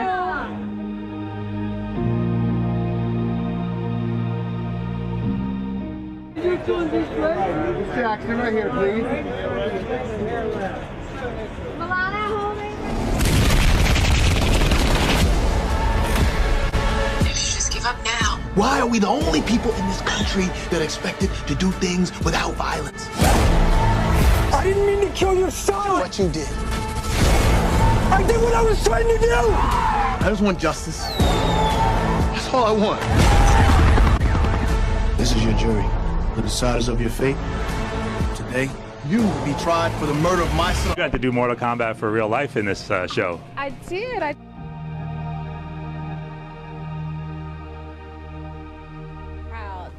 That told me that I made them proud, and I felt great to portray a character on television that you've never really seen. You know, a minority in so many ways, being a woman of color. There are a lot of soldiers that are out there doing some amazing field work. My military advisors would tell me this. We have female soldiers that are tougher than some of the guys, and that's no BS. Like, seriously, because we have to. You know, you got to prove that you're stronger and you're faster and you're equipped for battle. And they are, and I met a lot of them last night. So that was a great thing about this show that I never expected, to meet people that said that I would impact their lives, and they really impacted mine as well. You scared? Are you afraid?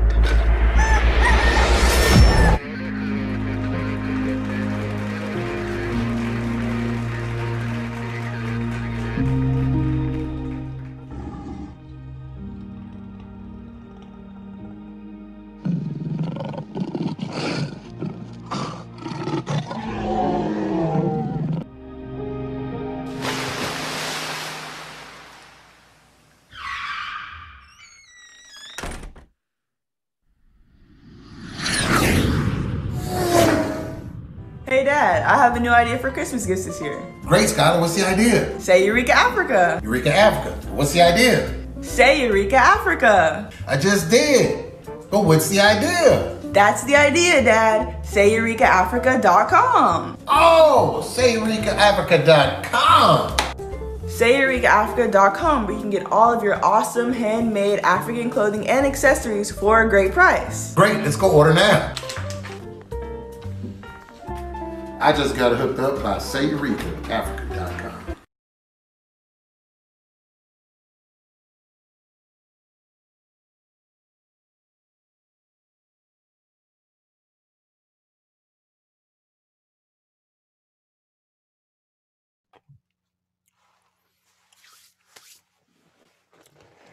Yeah, buddy.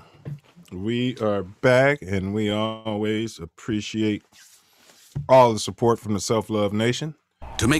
Please subscribe.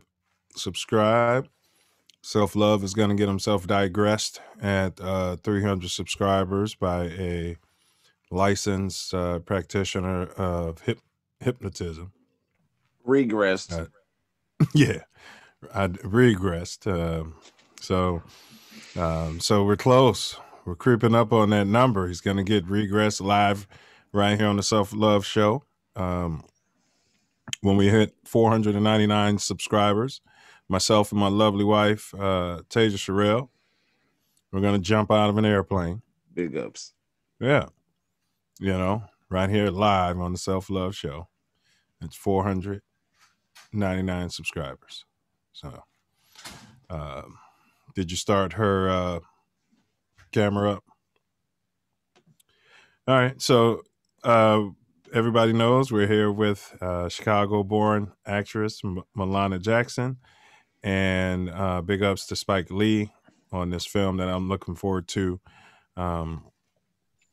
called American Skin, man. And the premise of it, the brother got pulled over by 12.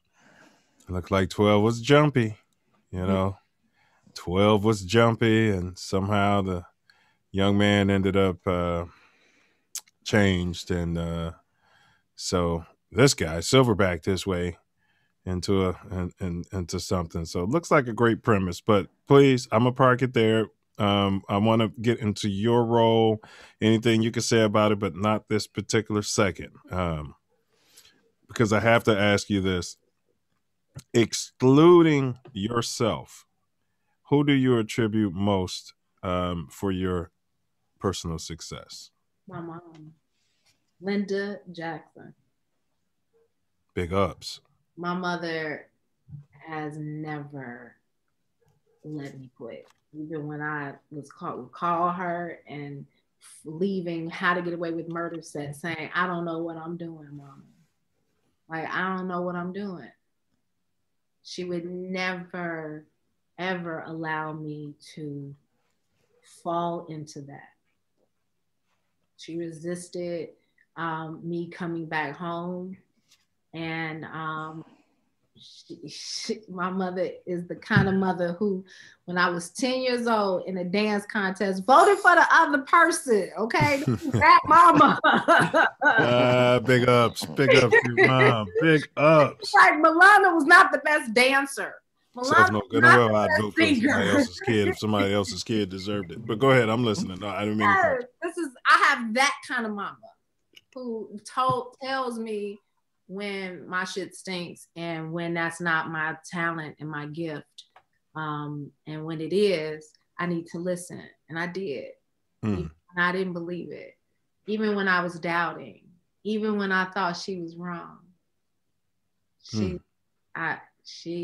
Yeah, I give it to her. All right. Well, they say that most people love the truth when it, shines favorably on them, but they have a strong disdain for it, when it illuminates their warts and pimples and stuff. So that's real talk. Share a personal situation. Well, for you, since it's movie related, can you share a personal situation like a 12 horror story, or even a positive interaction with 12? That's Popo, the police. and how you may have handled it.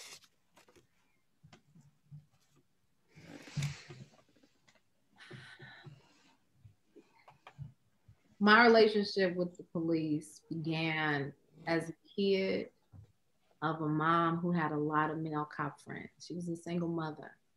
So, you know, I saw cops as from a different perspective. I still didn't want to ride in the car. I remember my mom had a friend, officer, who he would drop me off at school, and I would cry. I didn't want to sit in the car because I was like, they gonna think I'm arrested. And my mother would be like, but you a kid, Milauna. And this was because my mom wasn't aware. She, you know, this was a friendly relationship. So there,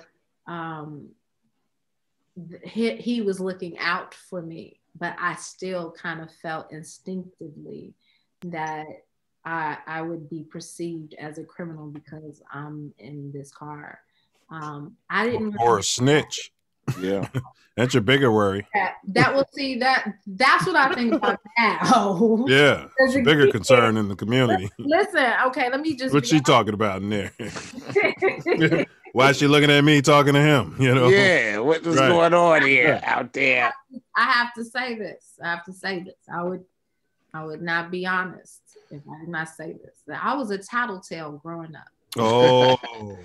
A tattletale. I was the. You see why we don't answer questions? This is why. But go ahead. Here's the thing. No, I will say I recognize that because my mom instilled in me the value behind using my words. You have to, as a girl, you have to understand that there are times when we have to speak up and we have to say that someone is exposing themselves in a way to me that makes me feel uncomfortable. My mom was very transparent with me growing up. She had to be transparent with her daughter because she knew that they are predators, and you have to protect the youth from the predators. And so my body was something that she made me very aware of was my domain. And so I had to learn that it was okay to tell. What I also had to understand were there are times when you shut your damn mouth. And it was just me understanding the value behind exposing the truth when it's detrimental to other people. Yeah, we say silence is violence. That's, one of our tenets, so, you see something, say something. But then at the same time, you definitely got to know when to be quiet. But that is a very transparent reality. Correct. Getting justice. Because your instinct is telling you something is not right.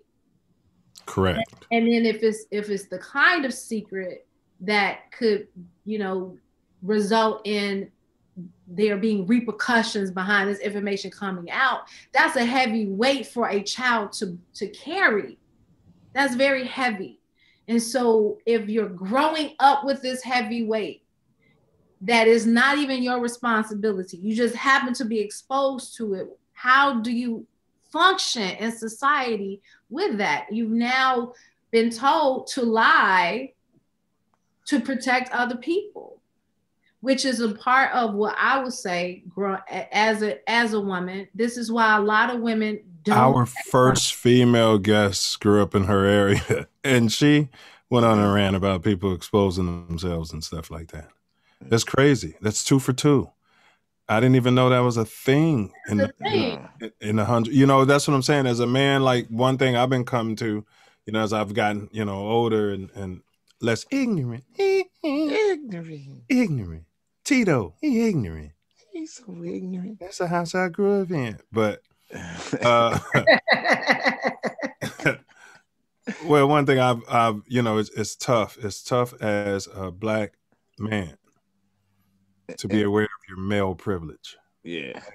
And It's not being a tattletale. Getting justice is not being a tattletale. Like, okay, people doing exposure and all that, just so people know that. True. Yeah, but we have to understand, but that's where the snitching, that's the gray area when it comes to snitching, because that's what it is. I'm 14 and Julian. I'm 14. I'm in French class, and an upperclassman pulls out his penis in front of me in class. And I didn't know if I had to say something, because I didn't understand this. This was not something that looked like was supposed to happen. I was supposed to be learning French. The teacher gave me a D in class. He's thinking that I'm not engaged, not understanding I'm being assaulted. And so what do I say? How do I handle this? This is the kinds of things that even I'm realizing, even in my... Yeah, but if she's saying something to a male teacher who's not aware of, that's the thing. So I had to go to the principal. Like, this had to be, so I am literally, like, I was watching The Wire at season 4. Yeah. Looking at Randy and seeing myself in some way similar in terms of his whole storyline of this character for this boy, was that he revealed information and was seen as a snitch. I'm revealing information about this boy, exposing something. No, that's see, the word snitching got kind of bastardized, the term, right around your generation. I mean, we're same generation, but your age group. I mean, seriously. A snitch is, okay, so for one example, you got the Black Panthers or some community organization that's in the community and they're actually doing things that are positive, right? For the community, protecting women when they pull up on the block, like some of those good blocks you talked about, making sure people aren't getting robbed and not breaking in their house. So now you have these groups and you have organizations who might want to bring these types of groups down. It could be the police, it could be the government, it could be the powers that be. Snitching was originally when you were turning in someone to the government that was working as part of the movement in our community. Now it devolved to mean, okay, Self Love and I are all knowingly committing a crime. I get caught, and so that I get favors or what have you, or because I can't shut up, I start, telling everybody else and naming everybody else and showing up to court, and I can't get, time. That's snitching. Now these people, these morons, for lack of a better term, because I don't like to do that, we vibrate love. They've made it mean, I'm sitting here and somebody's attacking a woman in the alley and I get the license plate number and I show up to court and I say, that's his license plate of the jerk who attacked this lady. And now they want to call me a snitch. And if that makes me a snitch, then, look at me, world. I'm a snitch, because I got two choices. I can kill. We have to protect ourselves. That's how we protect ourselves. Yeah. You're absolutely right. You have to protect yourself in this way. That means that those that are coming to steal, kill, and destroy are not a part of the program. Because they can attack again too. And that's right. So if they're not positive in the community for you guys, that's not snitching, I mean, I know it's tough. I've gotten into arguments with people and a lot of people don't talk to me anymore. I'm not saying I'm the cat calling the police. I'm not caring, but I'm just telling y'all that that's what, if you're a victim and you're testifying, you're not snitching. No. Unless you're a gang member and y'all were having gang beef and then you called the police and said, that guy shot at me. Yes, that's snitching because that's a code, but most of us don't live like that. So, so just wanted to go off on that. But as a woman, what I was saying is that ideology has spilled into reporting violations of self. Mm-hmm. And that's what I'm saying, is you do not tell anybody that you were violated by this person. You have to protect this person and not you. And so these are the things growing up in a psychologically, it could be devaluing you in your own subconscious. We have to remember, We have to remember that. And that's where we're ushering in compassion helps, because this PTSD doesn't just stem from being exposed to the environment externally, it's internally in the house. What's going on under the roof?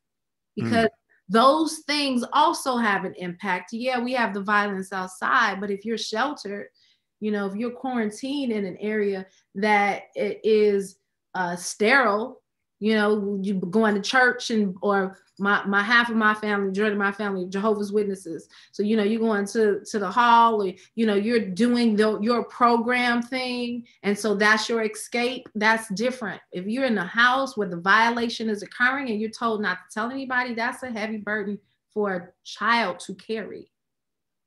Yeah, for anyone, but especially for a child, because who do they turn to? Like, what do they do? Which is your original question about 12, as you say, you know, what's your experience with that? My experience really was, at the time, my mom knew she could call her friends who were cops in the time of need.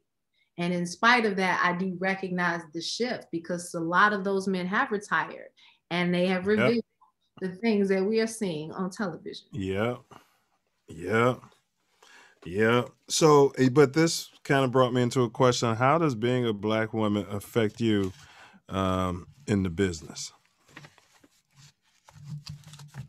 The same way it affects all Black women in this business.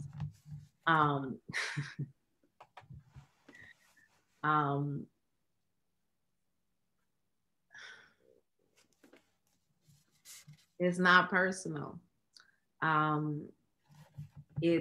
The business was not by design to showcase and highlight us.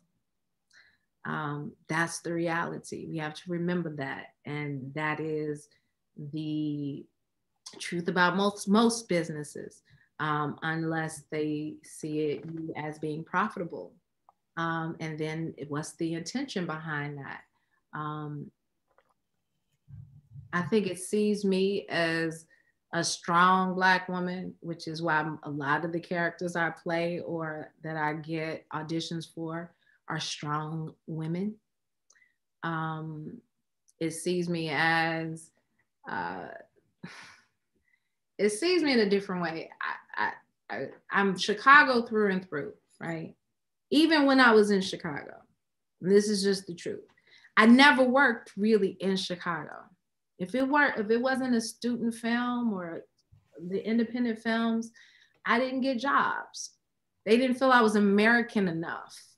I remember doing an industrial film audition for the film. And then that's an interesting term. Go ahead though, sorry. That's what I'm gonna explain. That's okay. An industrial film is a film where a corporation has a certain amount of funds allocated towards training programs. And so those programs are usually like videos.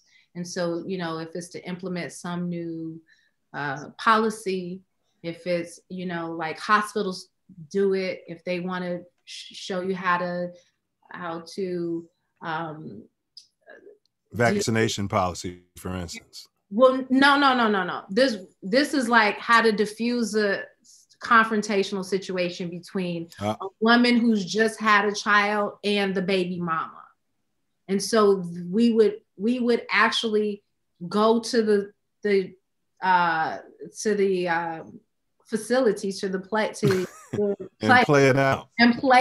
Yeah. And so like, really, and this is real. So like I love doing that. I was the baby mama.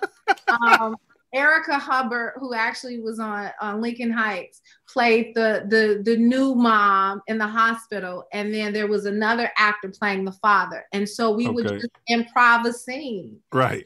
You know, live in front of the staff, and someone would come in and kind of direct and say, "Well, this is how you diffuse the situation. You know, this is how, as a staff member, you handle this confrontation." That kind of thing can be recorded for companies and distributed just internally with the same kind of idea of showing a new policy. And so those are called industrial films. And because Chicago's very corporate, there's a lot of opportunity for that.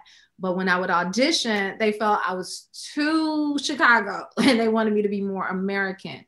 And so I feel like the industry sees me as being this very Southern woman, even though I am very much aware that I have a city edge to me. Mm-hmm. Can't quite navigate that. So I have had to be malleable in my walk and in my journey and find my way to show them how to see me, which is how I believe you have to be if you're Black in this industry. You have to show them, because they see you one way, and that's just, oh, that's that kind of Black girl. Mm-hmm. That's that kind of Black woman. Mm-hmm. You know, the more refined and assimilated you can project in a character, the more opportunities you may have. And that's just business. And it's sort of life, because you don't know how many people walk up to me, hey, are those dreads real? If you take your hat off, or, you know, they think I'm just a happy Rasta man and I'm smoking all the time, and some of it or most of it may be true, but you know what I mean? But how dare you? You know? But what does that mean too? Like, you know, the reality is that what are the preconceived notions that come with that? What okay, so if you are, so now what? What does that mean? Right. Exactly. That's where the conversation can really happen. True. How have you utilized your Southside Chicago upbringing? How do you think that this may have helped you in life? Tenacity. The scars that I got growing up falling, just literally tripping and falling, kind of represent the journey, is that you'll fall a lot and you got to get up. And also the scar could be a reminder that you do heal. Like, we heal. So we don't have to worry about falling, because something or someone will catch us. It's just about getting up. And I learned that in Chicago. It is a labor town that respects hard work and labor. And so that's necessary to forge any kind of career, particularly one that's opinion based. You know, the public kind of dictates the rise because of what it's fed. So if it's fed to eat McDonald's, then there's a likelihood that that's going to be dinner at least once or twice a week. That's the reality. Well said. Well said. Biggest mistakes that you see from actors, and I'm not putting the sex on that. Thinking it's an overnight thing. Thinking that it's that the things that we see are usually the exceptions and not the rule. So the rule is, it takes about 10 to 15 to really have an impact. That's the rule. I knew that when I came to LA. They were like, it's about year 10 is when you hit your mark, where people really kind of know who you are in business. And that's hard for people to understand. Get it before year 10. And I was one of those actors that was hard for me to comprehend. The journey idea came from Spike Lee. He was like, it's not a sprint, it's a marathon. And he said this before we worked together the first time. So that was something that I needed to experience to understand and really believe. And then seeing like, oh, it is a marathon, because my life isn't over. I didn't say I'm only gonna do 10 films and I'm out, or I'm only gonna do, be on TV. I'm gonna hit 50 TV shows. Like, I didn't come with that kind of goal. My goals are lofty, much bigger than that. And so if I already know, if I already know I have it, I already know the role is mine, I already know that I am where I'm supposed to be, not where I want to be, but where I'm supposed to be. If I already know that, then that relieves some of the stress and the pressure. And in this business, you have to believe that, because we have a choice. Like, I could leave anytime. Yeah, when I met Milauna, she was, I don't know if you were living in the Valley, but you were on Scandal. at that time? How to Get Away with Murder. Was it How to Get Away with Murder? It was How to Get Away with Murder. I thought it was Scandal. Okay, my bad. I received that. I mean, Scandal's off the air now, so unless they do a reboot, I've never. Yeah, I'm not a TV guy.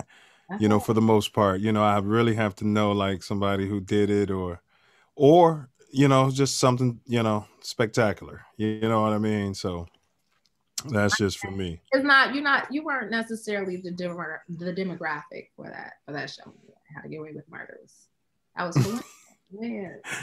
Yeah, because all I want to do is just stick a Kleenex through the screen every time I'm watching that one. Like, man, just somebody pass this lady some Kleenex. Big up stuff. She be doing her thing, man. That is open. You can't help what happens. I snot too. That's fine, but if I'm the other actor, here's what I'm at. I'll be telling Tasia, like, all right, so I'm not an actor. Everybody knows that. But Self, if I'm doing a scene with you, right? I'm telling you some bad news, whatever, and you're just acting and snot's coming out. It would seem like most human beings would be like, hey, you want to wipe your nose? No, when that happens to me, I've never had anybody, unless it's my therapist or my mama, say here's some tissue. Yes. And they let you sit there with it? That, though. No, they don't. Yeah. Well, she's saying actors don't. Right. I'm saying in real life. That's what I thought she was saying in real life. That's what I thought she was saying. That's what I'm this? Like, what? No, I'm not going to sit here and watch this lady snot. Let me turn my back while she snots all over herself. Can you take care? It's a... Yeah, let me turn my back. I got to eat tonight. I want to eat tonight. I don't want to think about this. Might want to take care of that. Teach his own. I'm talking about myself. That happens with me. So I can't even have nothing to say to that. But just know that few times have people handed me a Kleenex. I just need you to know that. In real life, it's few times when people will say, here, wipe. Wow. I thought that was a Chicago thing. Let me look at what are you doing? What are you looking for? I'm looking for some Kleenex, for God's sakes. You got stuff going on there. Did you see that? People's nose run on the bus stop, and folks, because it's cold outside. Yes. And if I'm standing there and hey, you want some Kleenex, brother? I got it. This.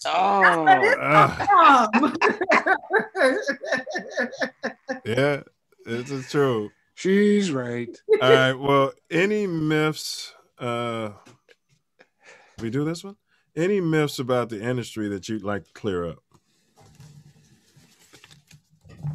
Yes. Yeah. I don't know if I feel responsible for clarifying any myths. I don't know of any. I can't. What would be a myth be? You have to tell me the myth. None pop in my head right now. No myths pop up right now. All right. Any family quotes, scriptures, words of wisdom, maybe your mom shares or, that you hang your hat on? Yes. My mother's philosophy is there are people who are for you, there are people who are for self, and there are people who are against you. And you have to know where to place those people. The people who are for self aren't against you. They just have no capacity to be there for you because they're only focused on them. So if I apply that to my friendships, my relationships, it helped me to process the ones who expired before I was willing to let them go. That reminds me of the quote I came up with a couple of weeks ago. What is it? The proton will never understand the electron, said the neutron.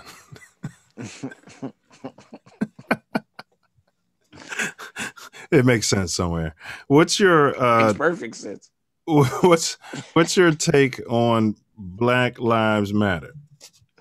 It's necessary. All right. Now we are at the film American Skin. What's your role in the film, and can you tell us like how you got involved in the project? Like, did Spike reach out and say, "Man, I remember her from The Brick"? No. And did you tell Spike that The Brick is that people in your family would be offended by calling them The Brick? But go ahead. Dexter, I digress. No, that didn't happen at all. That's the myth that I want to dispel. That's how this industry works. It does not. Okay, well, good. See, there we go. There's the myth. Sweet. They don't call you from 15 years ago and say, hey, I got this part.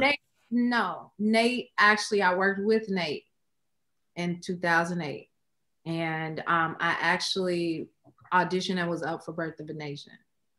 I was shooting Strike Back at the time, and then didn't get that, and then was offered this. And so that is how the relationship benefited me getting it. But I had to continue to work on my craft. Facts. As well as cultivate my own relationship with this business, because people like to work with those that they trust. That's a real thing in every business. You know, you have a lot of lives and livelihoods at stake here.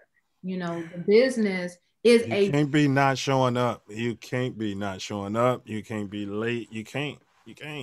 Listen, they can. You can't. You can't, right? You cannot. You know how much money they pay for that? Are that's doing it, I have to just say this. Whoever they are that's doing it ain't you. For a long time. And even like say Denzel Washington, he wouldn't even show up late. No. You know what I mean? No. Right. You see. Although he could. But there's a reason that people really do respect. Because he earned those relationships, and you're not going to blow those relationships by just wasting everybody's time and disrespecting people. Because people's time is valuable. We only get a certain amount, all of us. And we just remember that we only get a certain amount of time, all of us. Every human being only gets a certain amount.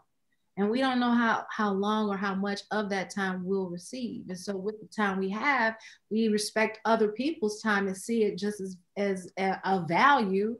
You reap the rewards of that. People appreciate that. And that involves working and having a career and having a relationship and knowing that if I say I'm going to be here, that person expects me to be there. Bam. Not at least communicate, because things happen. Listen, things happen. I had an audition for this film. I had locked my keys in the car, and all of my stuff, my phone, everything. No, headshot. That's what I'm trying to think. Okay. Material that you need for the audition was in the car. I locked it because I was so anxious to get to the audition. It was at the Chateau Marmont in Hollywood. So it wasn't a traditional casting office. I locked my keys in the car. I was like, I have to go to this audition. I had to focus. I had to be there at a specific time. I couldn't worry about that. I've had accidents on my way to auditions, and recognize that when things happen, that's when you communicate. You call your agent, you call the person that is vouching for you and let them know, I'm okay, I'm en route, but this happened. People understand that things happen and they receive it when it's genuine, and obviously it's something that's unexpected. And so that is important in this business particularly. I forget your question if that. Well, no, that was great advice too. And you don't want to be, you can't be, that can't be you all the time. You don't want to be Richard Pryor out there, always calling and with a story. But if something is happening, and people can absorb that when it's genuine, because it's going to be rare. Yeah, it's going to be rare. That's how you know. Right. Because listen, unless you're just that person, then that's just, you need to contact a therapist. Because you really do have some PTSD, and it's the cloud, and you're attracted to certain energy. And that is a real thing. Self-sabotage, fear of success, fear of failure shows up in these kinds of obstacles that you set up. And you don't even realize that you're doing it because you don't believe you're worthy of receiving it. So you're setting up these things that are stumbling blocks, and you're not understanding that if you just pivot present, you can walk over that and miss that. Right. Yeah, you're exactly right. Because, man, life happens. Life happens. And so, making plans. Facts. Go ahead, Tori. You was asking something, or nah, I was just stating. You know, she came in and you came in. All right. Well, break down to us the role you're playing in this big film, American Skin. American Skin. I am playing the mother and the ex-wife to Lincoln, who is Nate Parker's character who directed the film. I saw her standing there, excuse me, and she was looking like she had the cat in the bag when her character was standing there in that little snippet. And it was just looking at me, and I don't know anything about the movie, but it was just looking at me. So like the mom has a lot more go-getter in her and has a lot more like I don't know what she's going to be saying like publicly. Like she might even be putting that work in herself. But go ahead. Didn't mean to cut you off. Go ahead. That's okay. Yeah, I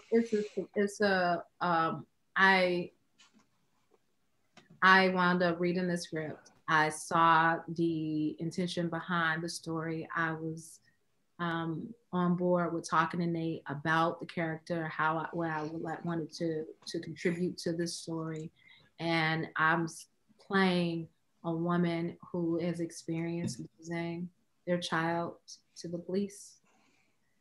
With that is a very heavy burden, is something that many Black women, particularly in Chicago, have experienced. And so I represent their position in America, which is feeling as if there's no one who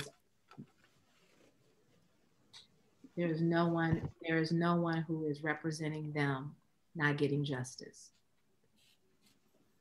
Yeah, and it's there was a theory in the Willie Lynch, philosophy.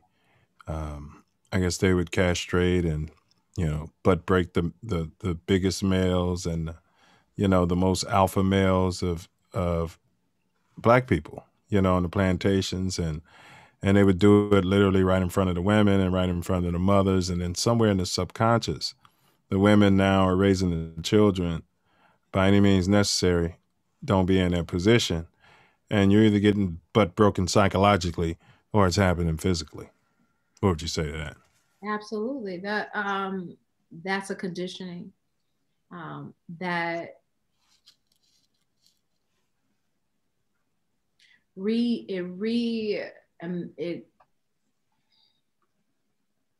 it gives you a different perspective of hierarchy, because it goes against our whole tribal makeup. Like, we respect our matriarch, we respect the king who's on the throne, just tribally. We're just talking about just in terms of our ancestral tribes, right? These things have value. We respect our elders. You start breaking that down and you start minimalizing the impact of what a father figure would have on their family, and you strip them of their dignity and their manhood, or emasculate them in some way to project your power over them, it'll have an impact on the entire family psychologically, and then like a virus, it'll spread. That's an intention. There's a reason that many of us women feel like, we have to compete with men. I used to feel like I had to compete with men. That means that automatically I am seeing them in opposition. If I'm competing with, against, whatever, word, whichever is interchangeable, there's a, level of opposition there, as opposed to we're going to win collectively. Like that's a different mindset. But where is that learned? Because you didn't learn that in charm school. So where do you think? I definitely didn't learn that in charm school. Right. So where do you think that came from? I did a lot of work. I've been in therapy. I was in therapy for a number of years, talking these things through. I remember when I was in high school, I have to give credit to a teacher's name is Mr. Woodruff. The curious, he has transitioned. And I remember meeting him. And when I say meet, literally, I'm walking down the hallway and he and another Black teacher are there and we meet in the hallway. Mm-hmm. Serendipity. God knew this was somebody who needed to give me some information that was necessary, even for this moment. And he asked me about what I wanted to do with my life, my future. We were talking. It was Mr. Woodruff and Mr. McCowan. I feel like Mr. Woodruff taught humanities, I think. And I told him I wanted to have a kid and go to I was going to Howard. And in my dream, a man wasn't even mentioned, like no partner, no nothing. So he chimed in as a father and a husband. He was like, I know you as a student. We haven't actually had a class together, but I know your mama. And as good of a job that she could do raising you as a single parent, imagine your life if you had an additional asset of a father. And it was just something in my mind that I hadn't even considered, because it's not like my father was deceased. My father lived in Los Angeles. So our relationship reflected that. So when he posed this new concept of a dual parent household and the value of that, structurally, the impact that would have on me and my life growing up, and it opened my eyes to things that I hadn't seen. And I had my grandfather, but he had also died that year. So I didn't realize the impact that had on me, and the impact that having a presence period of that kind of, that kind of very traditional, old school, mindset. Like, being raised by your grandparent is different than being raised by your parent. True. Facts. So it's more patience and wisdom, typically. Yeah, but also more freedom, because they didn't birth you. Correct. They don't have to run behind you and chase you. They're like, my words are enough. And listen, you ain't my child. So if you want to, correct. It's just different. It's not a negotiation with your grandparent. No. And so, if you want to live the rest of your life in prison, live the rest of your life in prison. But go ahead. I'm sorry. because again, the grandparent is like, well, it ain't my child. That ain't my baby. I'm the grandparent. But just hearing these things, these seeds, these valuable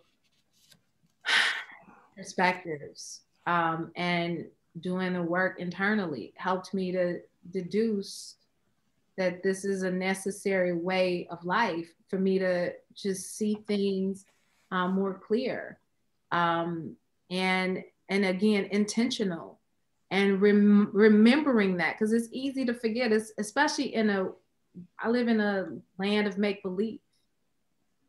Even as beautiful or as realistic as these TV shows look, there's no ceiling. It's a set. These are actors. I've always noticed that even when I was a kid, because they'd be filming and then they go right through the wall. And I'm like, hey, wait a minute, how'd they do that? It always ruined it for me. They keep doing that. Like, yeah, remind you that this isn't real, so that their story is you still entertained. I guess so. Well, yeah. This is for entertainment, and hopefully you get education in the entertainment. That's the beauty. That's the goal, I'll say. Well, I wanted to ask you, your character, is she remarried? And then can you say like why they split up, or is that telling the movie? No, I did not remarry. She did not remarry.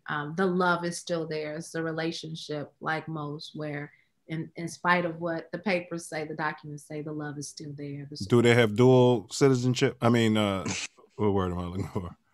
I've been watching so much MSNBC, man. They got me on the border crying for these kids down there. What is it? Dual custody. Do they have dual custody for the kid? Oh, yes.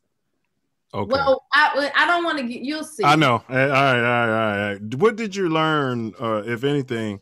I know a lot of thespians say they learn from different roles. So did you learn anything from this role or the process? Absolutely. I have to say, when I came to LA, I was adopted by a woman named Tracy Lee, who worked for this family that I used to work for.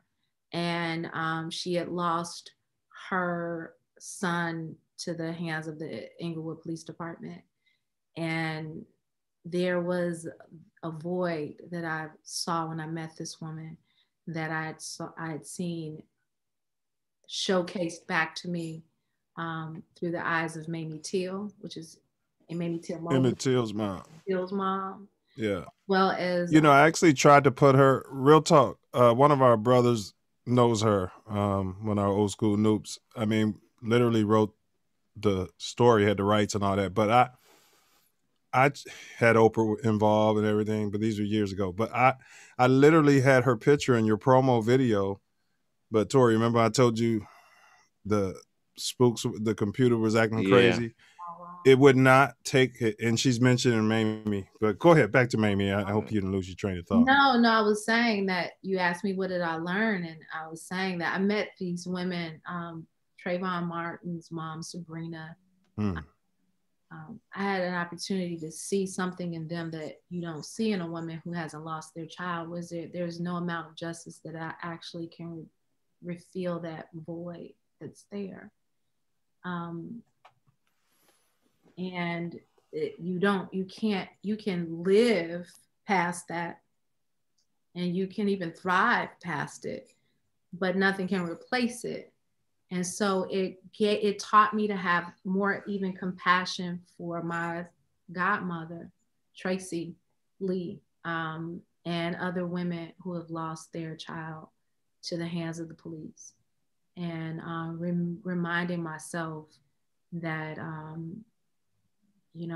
although I have not experienced being a mother yet, I can't imagine what a mother has to go through and live through. And who does she turn to? That is a stark reality, is how does my godmother Tracy trust the police ever again in life? Who does she call if someone is coming through her door? I was not a fan of guns. I had never shot a gun until except for one time, until I got to Strike Back. Strike Back, the show, the TV show. Yeah. My training taught me how to shoot a weapon, assault rifles, and two. I have to include assault rifles as well. And so while I was working on, she's ready for the revolution. Yeah, we'll talk offline. Go ahead. Offline, definitely. Yeah. The military advisor was from Texas and asked me if he was like, do you own a gun? Is you're a really good shooter? And I was like, no, I'm not a fan. I don't like them. I shot a gun one time and I don't like that kind of power.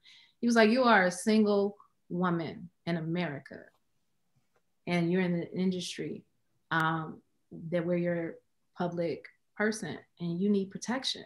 This man told me this. He didn't say you need. He was like, if you do not have protection, you need somebody to protect you. And I realized years later, because I held on to that seed and really thought about that. My mom was not happy when I told her I was going to buy a gun, and we had to have that conversation because her mom gave her one when she became a parent. She felt like she needed protection. But she had cop friends. I don't have any cop friends. I don't have security. If I do need security, I know who to contact. I have male friends that are soldiers and in the nation. And I know I have backup and support, but until they get there, I became a licensed firearm carrier. I do not have my concealed carry license yet because it's the LA County, and that is very difficult. I have been told by the people who sold me the gun, by the research that I've done, that they don't approve licenses in the city, county. Yeah, you don't need one in California. You do. What do you mean you don't need one? Not to purchase. Like I could protect myself in my home. Oh, I got you. You're talking about carry. Yeah. Talking about carrying. Yeah. That's another license you have to get. Well, I was thinking a lot of people should start their own private security guard companies. Be a one-man show doing business as, and now all of a sudden you're walking around with, with a blick on your. Oh, that's interesting. Okay. Right. Just changing the paradigm. I understand. But I don't support NRA, but I do support your Second Amendment right. Yes. Me personally, my name is 9 Mills. So for me, I always believe, you live by the sword, you die by the sword, but for you, it's different. But I'm just saying, just conceptually for me, I've been in a situation where if I had a gun, I think I've told the story, there'd be 2 dead black men now. And because I didn't have a gun, I just jumped out of a moving car and ran away.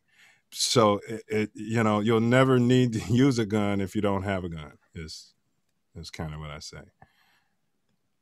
Well, I am an advocate for education and training for firearms, period. I do believe that there is power behind the trigger and it has to be used in a very wise way. I learned that though. I didn't say I'm gonna get a gun and then learn the training. Right. Learn the training. You opted into the information. I have to be responsible, period. If just like I need to be responsible as a driver behind the wheel of a car, I need to be responsible behind the trigger. And I am not going, like, I don't brandish. I'm not that person. I need to protect myself. Who am I going to call when you have coming in the wrong apartments?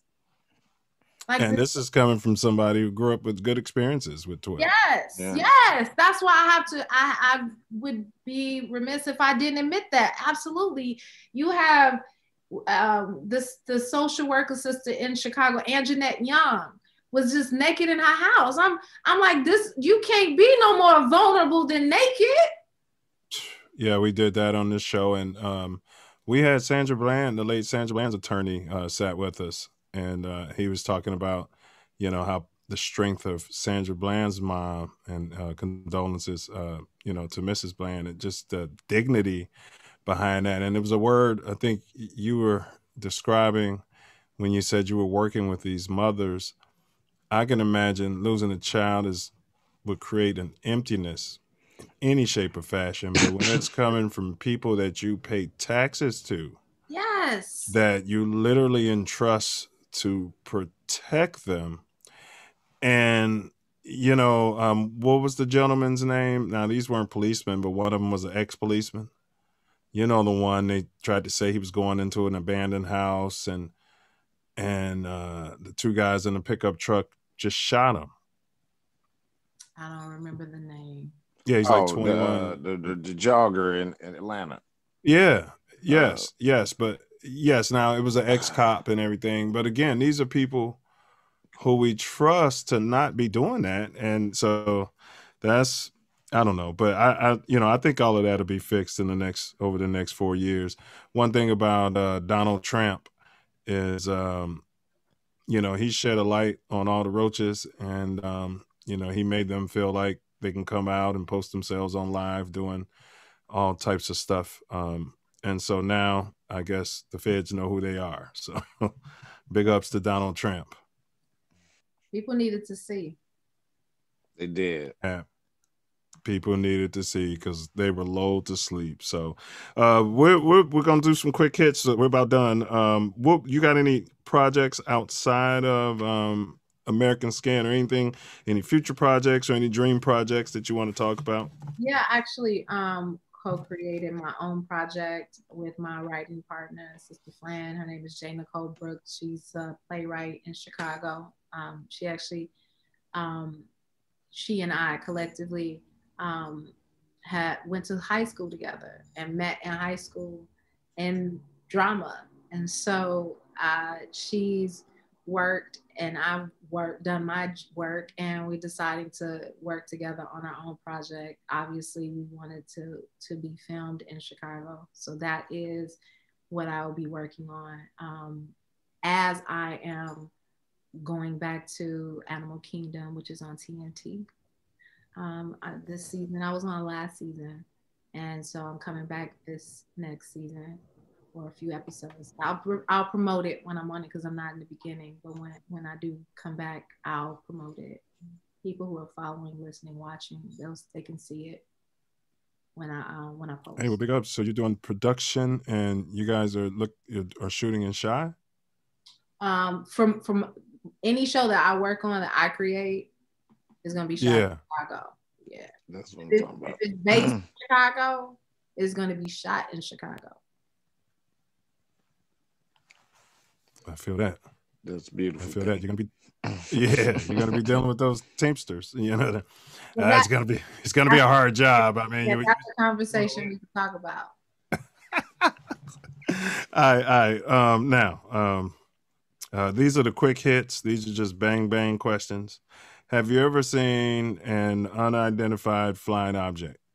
Not that I know of. Have you ever seen anything supernatural, demons, angels, anything like that? Angels, absolutely, all around me. Wow. Have you ever seen an alien? Without the mask? No. You know, you get interesting answers to that question. Yeah. You know, don't you? Because I mean, you know, yeah. Because I think the answer is probably yes, and we probably don't. How would you know? Yeah. All right. I think I know the answer to this one based off what you're going to tell your 9-year-old self. But is there a God? Yeah, I am. We are. All of us. Recommend your favorite Black restaurant. It could be in Chicago, but it doesn't have to be. Black owned. Black owned right now, Jerky Jerk. It's in Chicago. I can't tell you the address off the top of my head. I can't think of it right now. Jerky Jerk. Hey, Self, can you Google that? They have this drink called Strongback. Strongback? Strong. Just order a jar of the Strongback. It's delicious. A jar? Yeah, that sounds like some place to check out, Self. It's amazing. Hey, we could have rolled through there with the late Uncle Joe, boy. A jar? Okay, 2253 West Taylor. Jerky Jerk. Oh, so West Loop. Yeah, it's the bomb. It's delicious. All right. Western, yep. Recommend a book. You know, if you're gonna say like a spiritual book, like the Bible or something, then I would ask you to recommend 2. Oh wow. The Purpose Driven Life changed my life. For some reason the author is escaping me right now, but The Purpose Driven Life, Conversations with God. Conversations with God. Yeah, it was a great one. They had 1 and 2. I'm reading 2. It's a dense and 3. And 3, yeah. I have the whole entire I didn't know about 3. See, I'm glad I asked. All right. Collection, yeah. But I started, I read 1, I'm on 2. But it's a book that you can read over a period of time. It's dense. You have to be open and receptive to receive the material. The other book I would say, I said Purpose Driven Life, Conversations with God. And right now I'm reading Stacey Abrams' book, Minority Leader, How to Lead from the Outside, which is more, it's a career-driven book. It's to drive your passion into a career, which is really something that's important to me. It's something that I talk to my cousins about. You know, you have a job. These are jobs. What's your passion? Because you're not happy at this job. You know why I know you're not happy? Because you're drinking every night. And you're late and you're calling off work and all types of stuff. Every single day you are you enjoy the weekend way too much. You look for absolutely. You're doing things that don't reflect joy in what you're doing. So you're saying the book is about learning to capitalize off of that little light that's churning in you. Yes. Right. Learning to generate that into greenbacks. Yes. It's a purpose-driven life, right? Purpose-driven life. Rick Warren. Oh, that's it. Yeah. Good job on the fact check, Self Love. Thank you.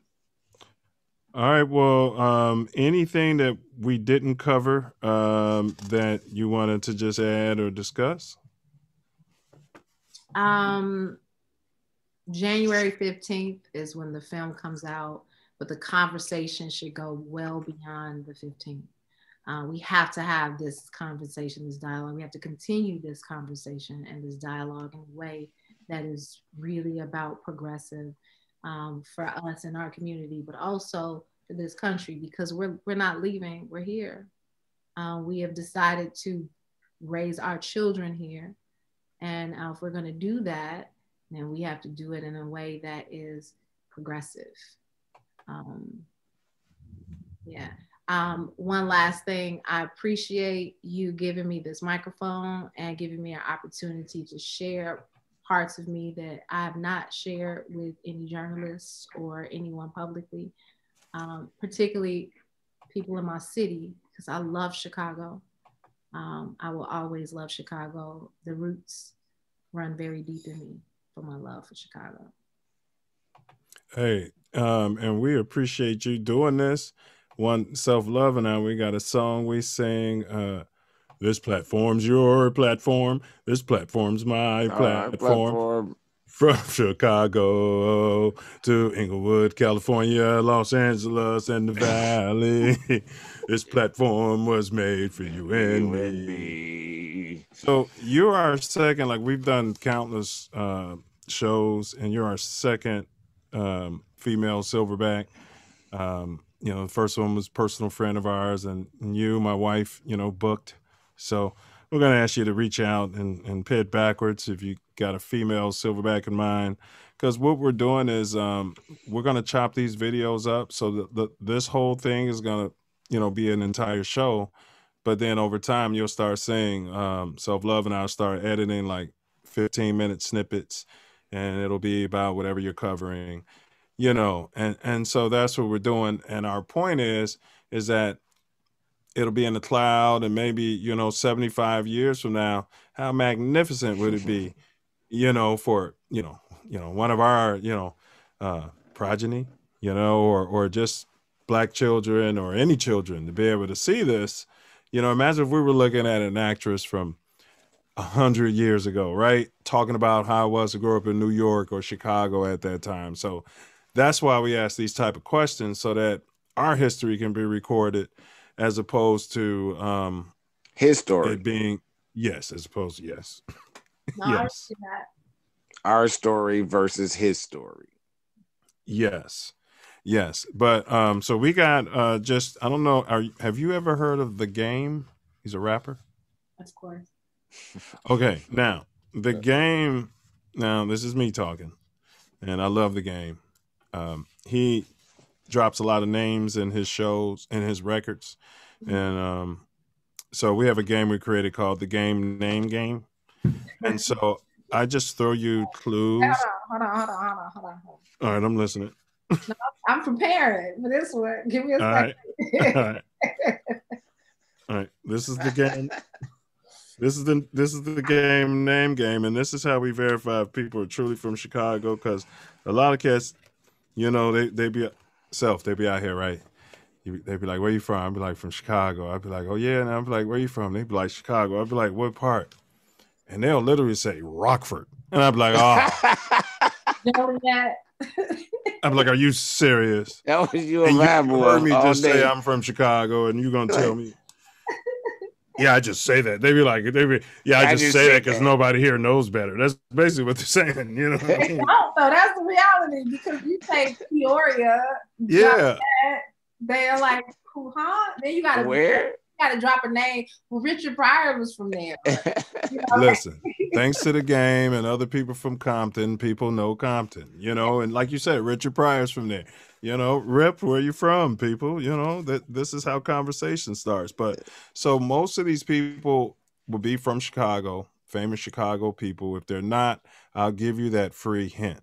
So you're gonna get a clue, and then you're gonna get, you'll figure it out. All right, here we go.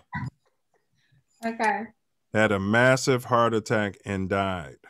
This is a historical. Had a massive heart attack and died. Mm-hmm. Harold Washington. Wow. Ding, ding, ding, ding, ding. So if everybody don't believe me, yeah, the next clue was downtown Chicago City Library. I'm surprised she knew that one. I mean, off one clue, honestly, I'm surprised. All right, here we go. My mother she knew he was going to become mayor before when she first saw him. She came back to LA. She said Harold Washington was a boss. Yeah. She saw it in him. She was like, that man, who is he? She asked her girlfriend, who is that man? And she was like, that's Harold Washington. She walked it like he talked it. He did. Walked it like he talked it. It's to the point where so many people believe that they offed him. Yeah. They did. It makes sense. It supports all the other stuff. Man. The that whole city don't help. I'm not gonna lie. Poor diet is a contributing factor, but when the purpose they see is unifying that which they want to keep separate, the intentions become internal. This is a state of, we have to address this. This is real. Facts. Well, the story was, he had like some heart issues, but over the last 2 years before he passed, he had turned that around, had been running and eating right, but maybe the damage, was already done. But that was how the story was written in the media, so. But let's go ahead and run through this so we can let you go. All right, here we go. World record holder. Oh, world record. I would imagine. Oh, from Chicago. Who's from Chicago? World record holder. Aquafina. Do or die. Oh, Lord Jesus. Hold on. Are you talking about Twister? Ding, ding, ding, ding, ding. That was Twister. We were looking for. Can I just say this? Because this is shout out. That's the first job I ever booked was a Twister video. I just have to say. I did. I meant to. I did see that as I was doing my research. And so you met Twister. Was he cool? What's up with Twister? Was he, Oh, he's from Chicago. He was gang recognized gang. Yeah. I've never heard anybody say, like if I mentioned Q-Tip, people, but you mentioned Twister, Twister, yeah. All right, here we go. Chicago Simeon. Oh, shoot. Kevin Garnett? Number 25. I don't think I'm going to get this one. There was a famous Hollywood dog actor with the name. Hold on. Famous. Was murdered before his senior basketball season. I don't know. We'll just give her this one. Now we were looking for Benji Wilson. Ben Wilson. Oh, yeah. You know what? Yeah, Ben Wilson. We were looking for. Yeah, rest in peace, Ben Wilson. We were looking for Ben Wilson there. I do remember this. I shouldn't have given you that one. You know what I mean? Because I tested these. I did some of these with Tasia but I think she got that one. But I was learning though. Yeah, all right, here we go. Okay. All right. Okay, yeah, all right, here we go. Kept the South Side from burning to the ground during the riots, during the protests in 1968. This man kept crack off of the South Side. 68. He was said to have unified social clubs citywide. I don't know that one. Founder of the El Rukin Nation. We were looking for Jeff for it. Yeah. We were looking for Jeff for it out there. Damn! I feel so ashamed. I feel so sad. I should know that. That I should know. Well, seriously? You know, Benji. I felt bad for giving it to you. You know what I mean? I was like, I probably shouldn't have gave her that one. GD out there. Okay, here's one. All right, here's one. I forgot about your point. Harvard Law School grad. Oh, come on. You mean, wait, which one? You saying Obama's? Michelle Obama. Yeah.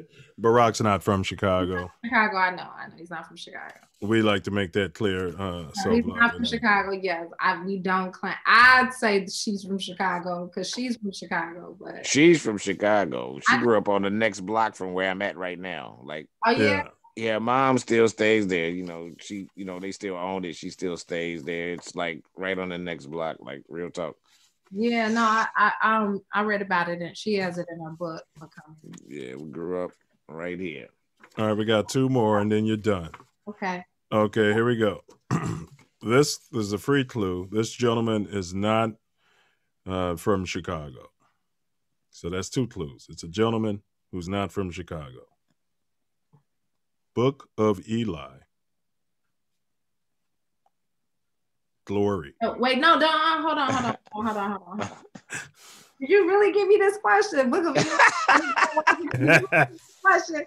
Hold on. Here's the thing, though. I'm see, you either insult people's intelligence or you give them something that, you know what I mean? So, yeah. Ask me about cornbread Earl and me. Don't ask me about Denzel Washington. I don't know Denzel. Okay, I got one for you. All right. And I know about cornbread Earl and me too. Okay, here we go. Through the Wire. Oh, Shaka Khan. We can give you that as a bonus. Slavery was a choice. Oh. Yay.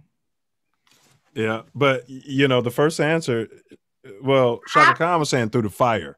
Wasn't she saying through the fire? Yeah, she was saying through the fire. Kanye was saying through the wire. Well, okay.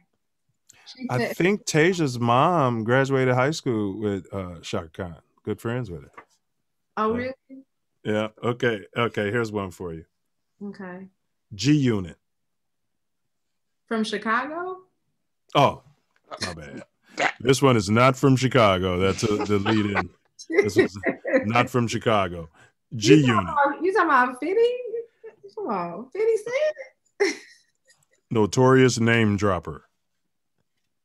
Oh, the game. We're looking for the game in the game name game. Right. All right, so one last one. This is Chicago. This is Chicago all day, and I don't expect you to know this. I don't want to sound like a misogynist man, but I'm already going to get shit that I didn't do. It's sports related, so I'm already gonna get shit about Benji. I'm already gonna get shit about Jeff. It's okay. I'm ready for it. All right, so here we go. Notorious horrible tipper. From Chicago? He's a Chicago. Chicago. He's not from Chicago, but yeah, best sidekick ever. Wait, hold on. He's a sports figure. He sat out. Oh, wait. He sat out the. You talking about Dennis Rodman? He sat out the last 0.04 seconds of a playoff game, pouting. Scottie Pippen. No Pippen, baby. All right. Well, we're gonna end it on a high note. That was good. One thing I've learned is end it on a high note. I learned that from watching Seinfeld.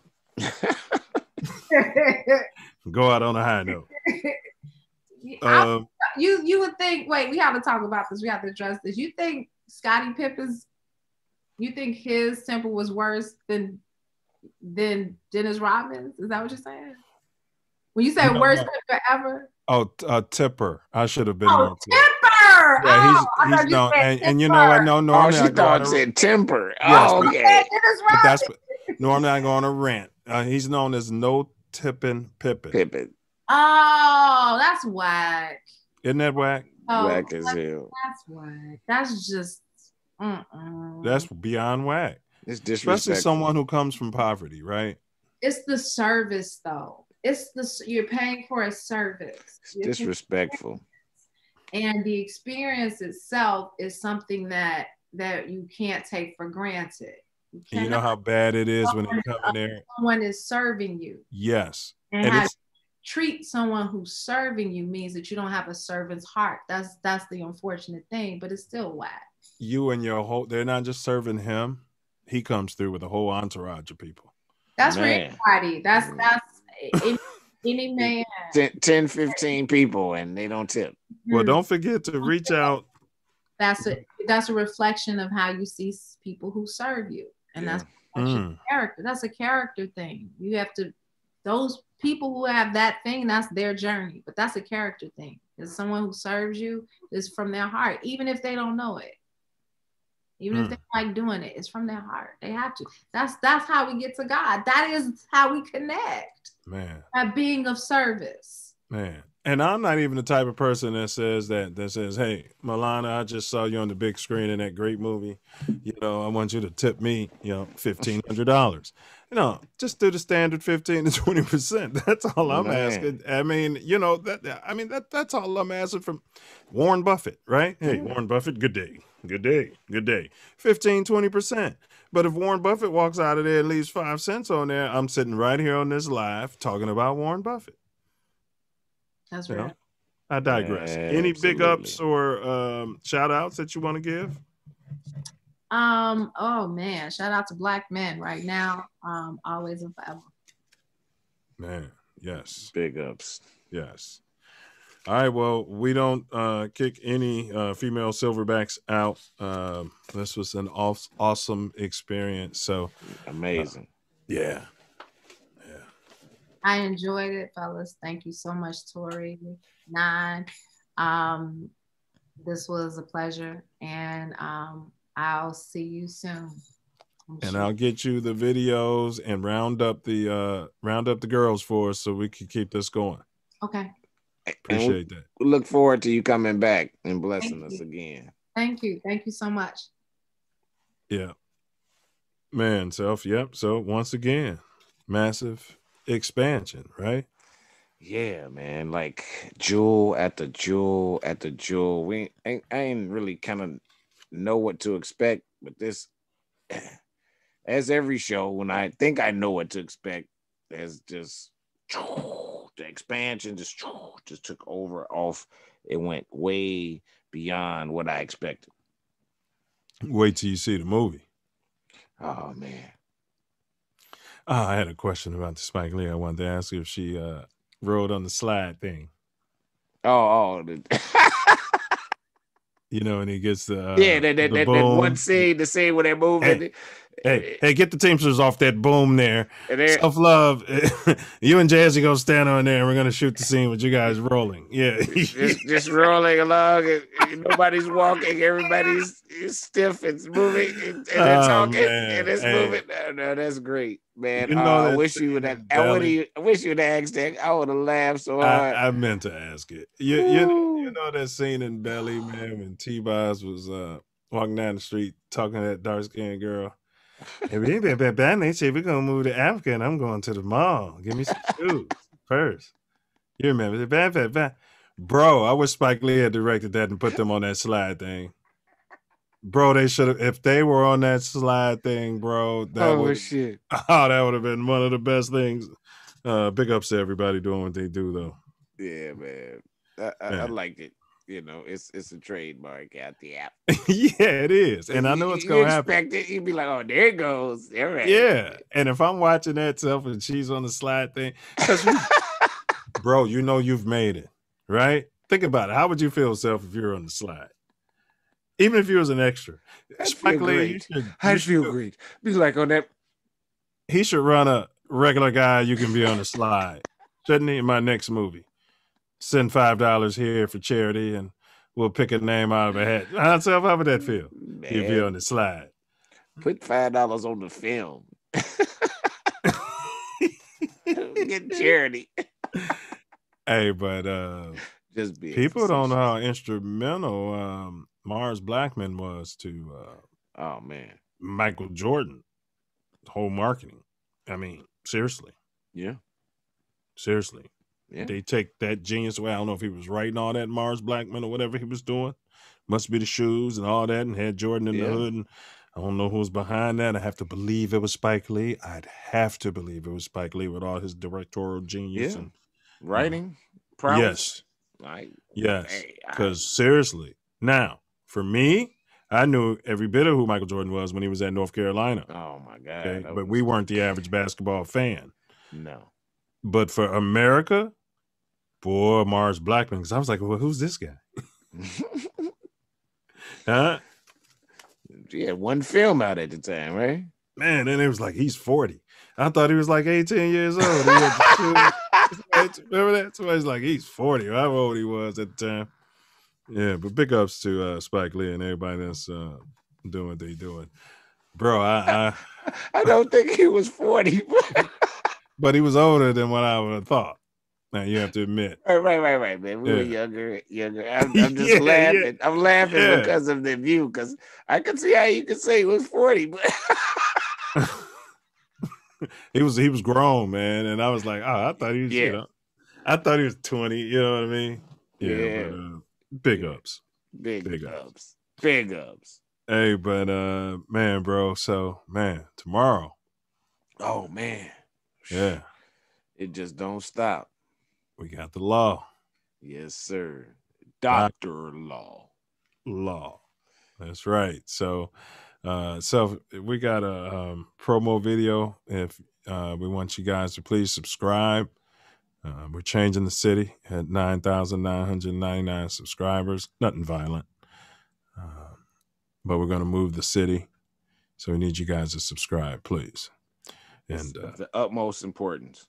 Yeah. And you can watch great lives moving forward. You'll get alerts. If you hit the bell, hit all, you can run it whenever you're ready. And you can see great lives like the one we got set up for tomorrow. I hope I put it on there. Did I put it on there? Nope. Get out of here. Did not. Go to the 13th. That makes perfect sense. I don't think it's there. It's got to be there. Yeah, it's there, but I never moved it to the other one. Hold on. My bad, no. Hey, this is live TV. Guess what? It happens. Yeah, but we're 2 point guards. We should be able to anticipate the unanticipatable. Yeah. So it takes to be the point guard. 3 steps ahead. For those who don't know.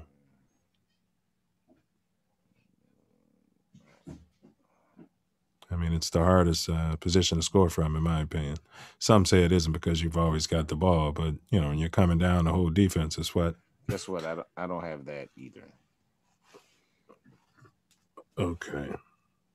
Well, hold on. I'll shoot it over to the 13th here. So, what am I looking for? The law promo. Yeah. Save to playlist. So I put it on the 12th. I hope it's public. So you have to refresh your screen on the 12th, and it should pop up as long as that video is public. What the hell? Oh, there you go. Yeah, I was gonna have some names for ourselves, some other Where'd you Chicago. put it at the end? That's Yeah, it might be at the very bottom. It usually default. Oh, let me go and see if it went on there. Oh, Southside. Yeah, it's there. Yeah. Hold on. Yeah, so this is what we got for tomorrow, you guys. Dental health. Poor dental health has been linked to strokes, heart attacks, just a myriad of arthritis, bronchitis, a myriad of health. It's the front line to everything. And we're underserved, of course. Man. Is that by design? Absolutely. We know. Man, in this promo, this lady was saying 70% of the poor black kids have cavities. Kids. Absolutely. So Self, when you're looking at the long-term effects of periodontal disease and all of that, this is why we're hit play. You can go ahead and hit play. Some of it is genetically too, because it's passed down through the DNA. After the parents didn't ruin their teeth, you're gonna have to hit play. There you go. Yeah, facts. Facts. So, yeah, I was just blabbing till we got the video. Here. Oh, take my hand. Ah, come on. You're gonna fall unless you take my hand. No, give me your other hand. Oh, my other hand isn't strong enough. You take my little hand. No, get it away from me. Take it. Take my It's hilarious. Dental health problems of the African American community. I think the biggest problem is that there's still a deficit between the African American community and the general population. Yes. World traveler, yeah. Yes. Yeah, yeah. And speaking of, if you were a dentist, yeah, I'd want to hear from a dentist. That's what we got. The law.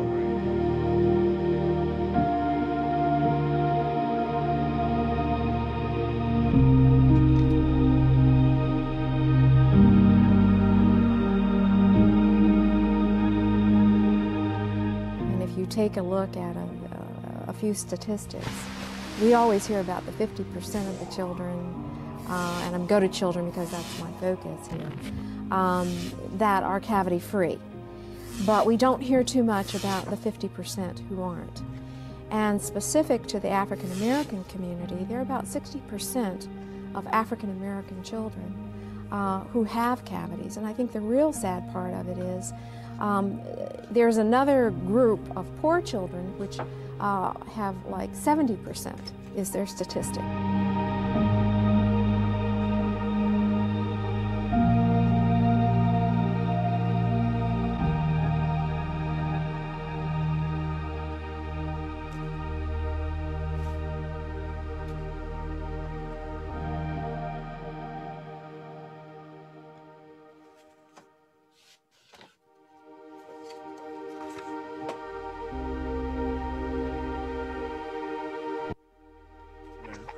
But for you guys who don't know, what we do is health, and we have a urban black health series that we run. Self Love and I, we've done one. It probably got deleted. And Self, I'm gonna comment on that deletion.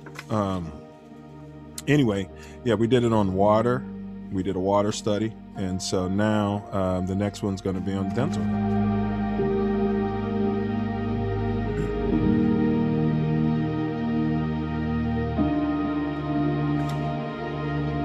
Yo, Dr. Law here. Hate to interrupt your regularly scheduled programming. So this is the new space.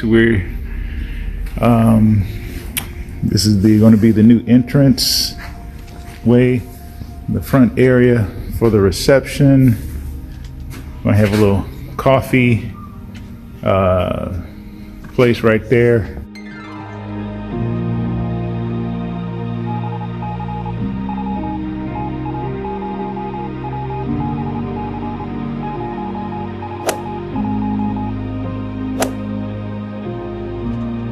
And then this will be the door into the clinic area. We got the clinic rooms over there, and like I said, this is one treatment room right here. And we got another treatment room here. Another treatment room here. Another treatment room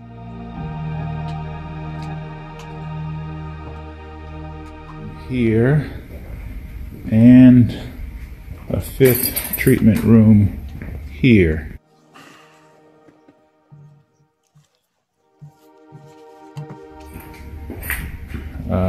Over here.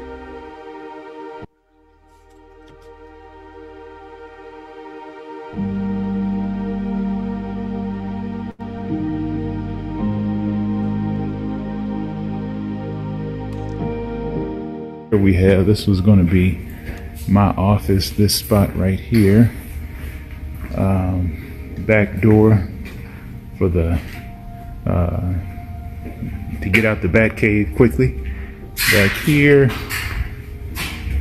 and we got a small staff room, sterilization area,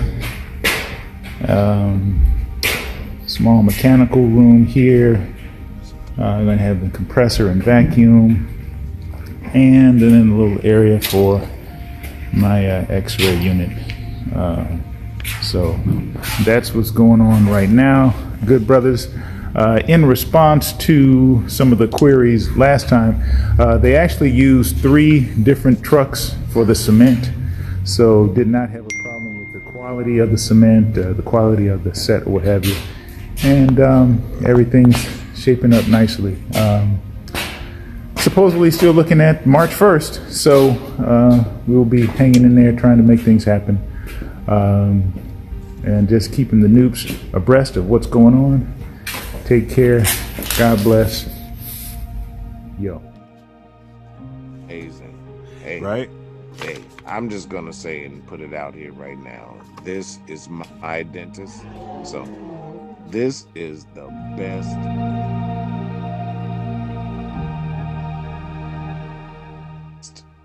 dentist I've ever encountered in You're biased. my life. I'm not biased by, because the Noop, it was a Noop that was my dentist before him. Okay. I've actually heard this. You know, I'm being facetious. This guy is the most conscientious and the most gentle, and he'll pump you full of the painkillers. Yes, he's not shy with those. When he's working with you, he kind of feels what you're going through. Like, to certain, is that bothering you? Like, it'd be on the border of bothering me. He's like, is that bothering you? You know what I mean? So you're talking mild disco.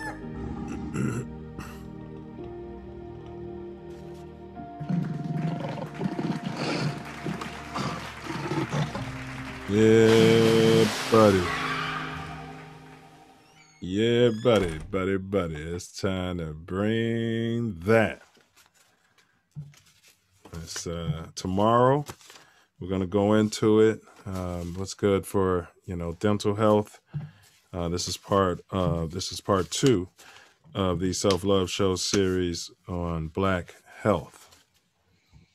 Man, absolutely. Man, we all gotta raise our sleeves up. We're on the bottom. And if you guys are anything like me, self-love is saying me. The best part of when you get a new video game is being worse at it. Because, you look forward to all the hard. Enjoy the journey. That's what it is. Because we can only go up from here as a collective. So, yeah. Let's do it. Yeah. Let's move as one. I know they say we can't do that and all that. Who cares what they say? Let's vibrate love and let's move as one and move. Absolutely. I, can't say that any better, and those of us who can't move, right, then you know what they have to do. We'll work with the ones that are moving with us, right? That's right. That's right. Like minds think alike and can move in conjunction. Facts. Facts. Man, so yeah, I'm really looking forward to tomorrow. And once again, big ups to Tasia for linking that up. Big ups. Yeah. Big ups to our guest, man. She was phenomenal. Bigger ups to I really enjoyed her. Milauna. You enjoyed that, huh, Self Love? Yes. Yeah. I really did. Yeah, I'd say magnanimous. Yeah. And she, she spoke her truth, and she spoke it unfiltered, unapologetically. Hey, man, she wore it on her chest. She came out there like Lovey Smith. Yeah, we get off the bus running. Yeah, you know what I mean. I enjoyed that. I was like, okay, hey, that was fantastic. You know what I mean? Yeah, because how they talk about how actors are or can be, and actresses out there get full of themselves, did a few shows or whatever, you know what I mean? And she was down to earth, and it was a beautiful experience. Yeah. You probably should have brought that myth up when you had the chance. I know you didn't think about it. I didn't think about it either, but that's a myth. You know what I mean? But you're right. That is, and what happens is they highlight the ones who make it and who get so big and act like jerks, but it's like anything else. So if you're not going to make it very far like that, you're making connections the whole time. Yeah. Generally, the jerks don't act like jerks with us anyway. But well, generally, no, they they get what they get. Oh well, trolls get hoes. So hey, the Mills bill is ratified and valid. Doesn't matter if you're Donald Trump or Jim Hobo on the street corner. Yeah, facts. For any reason. So if you want to break down just the science of the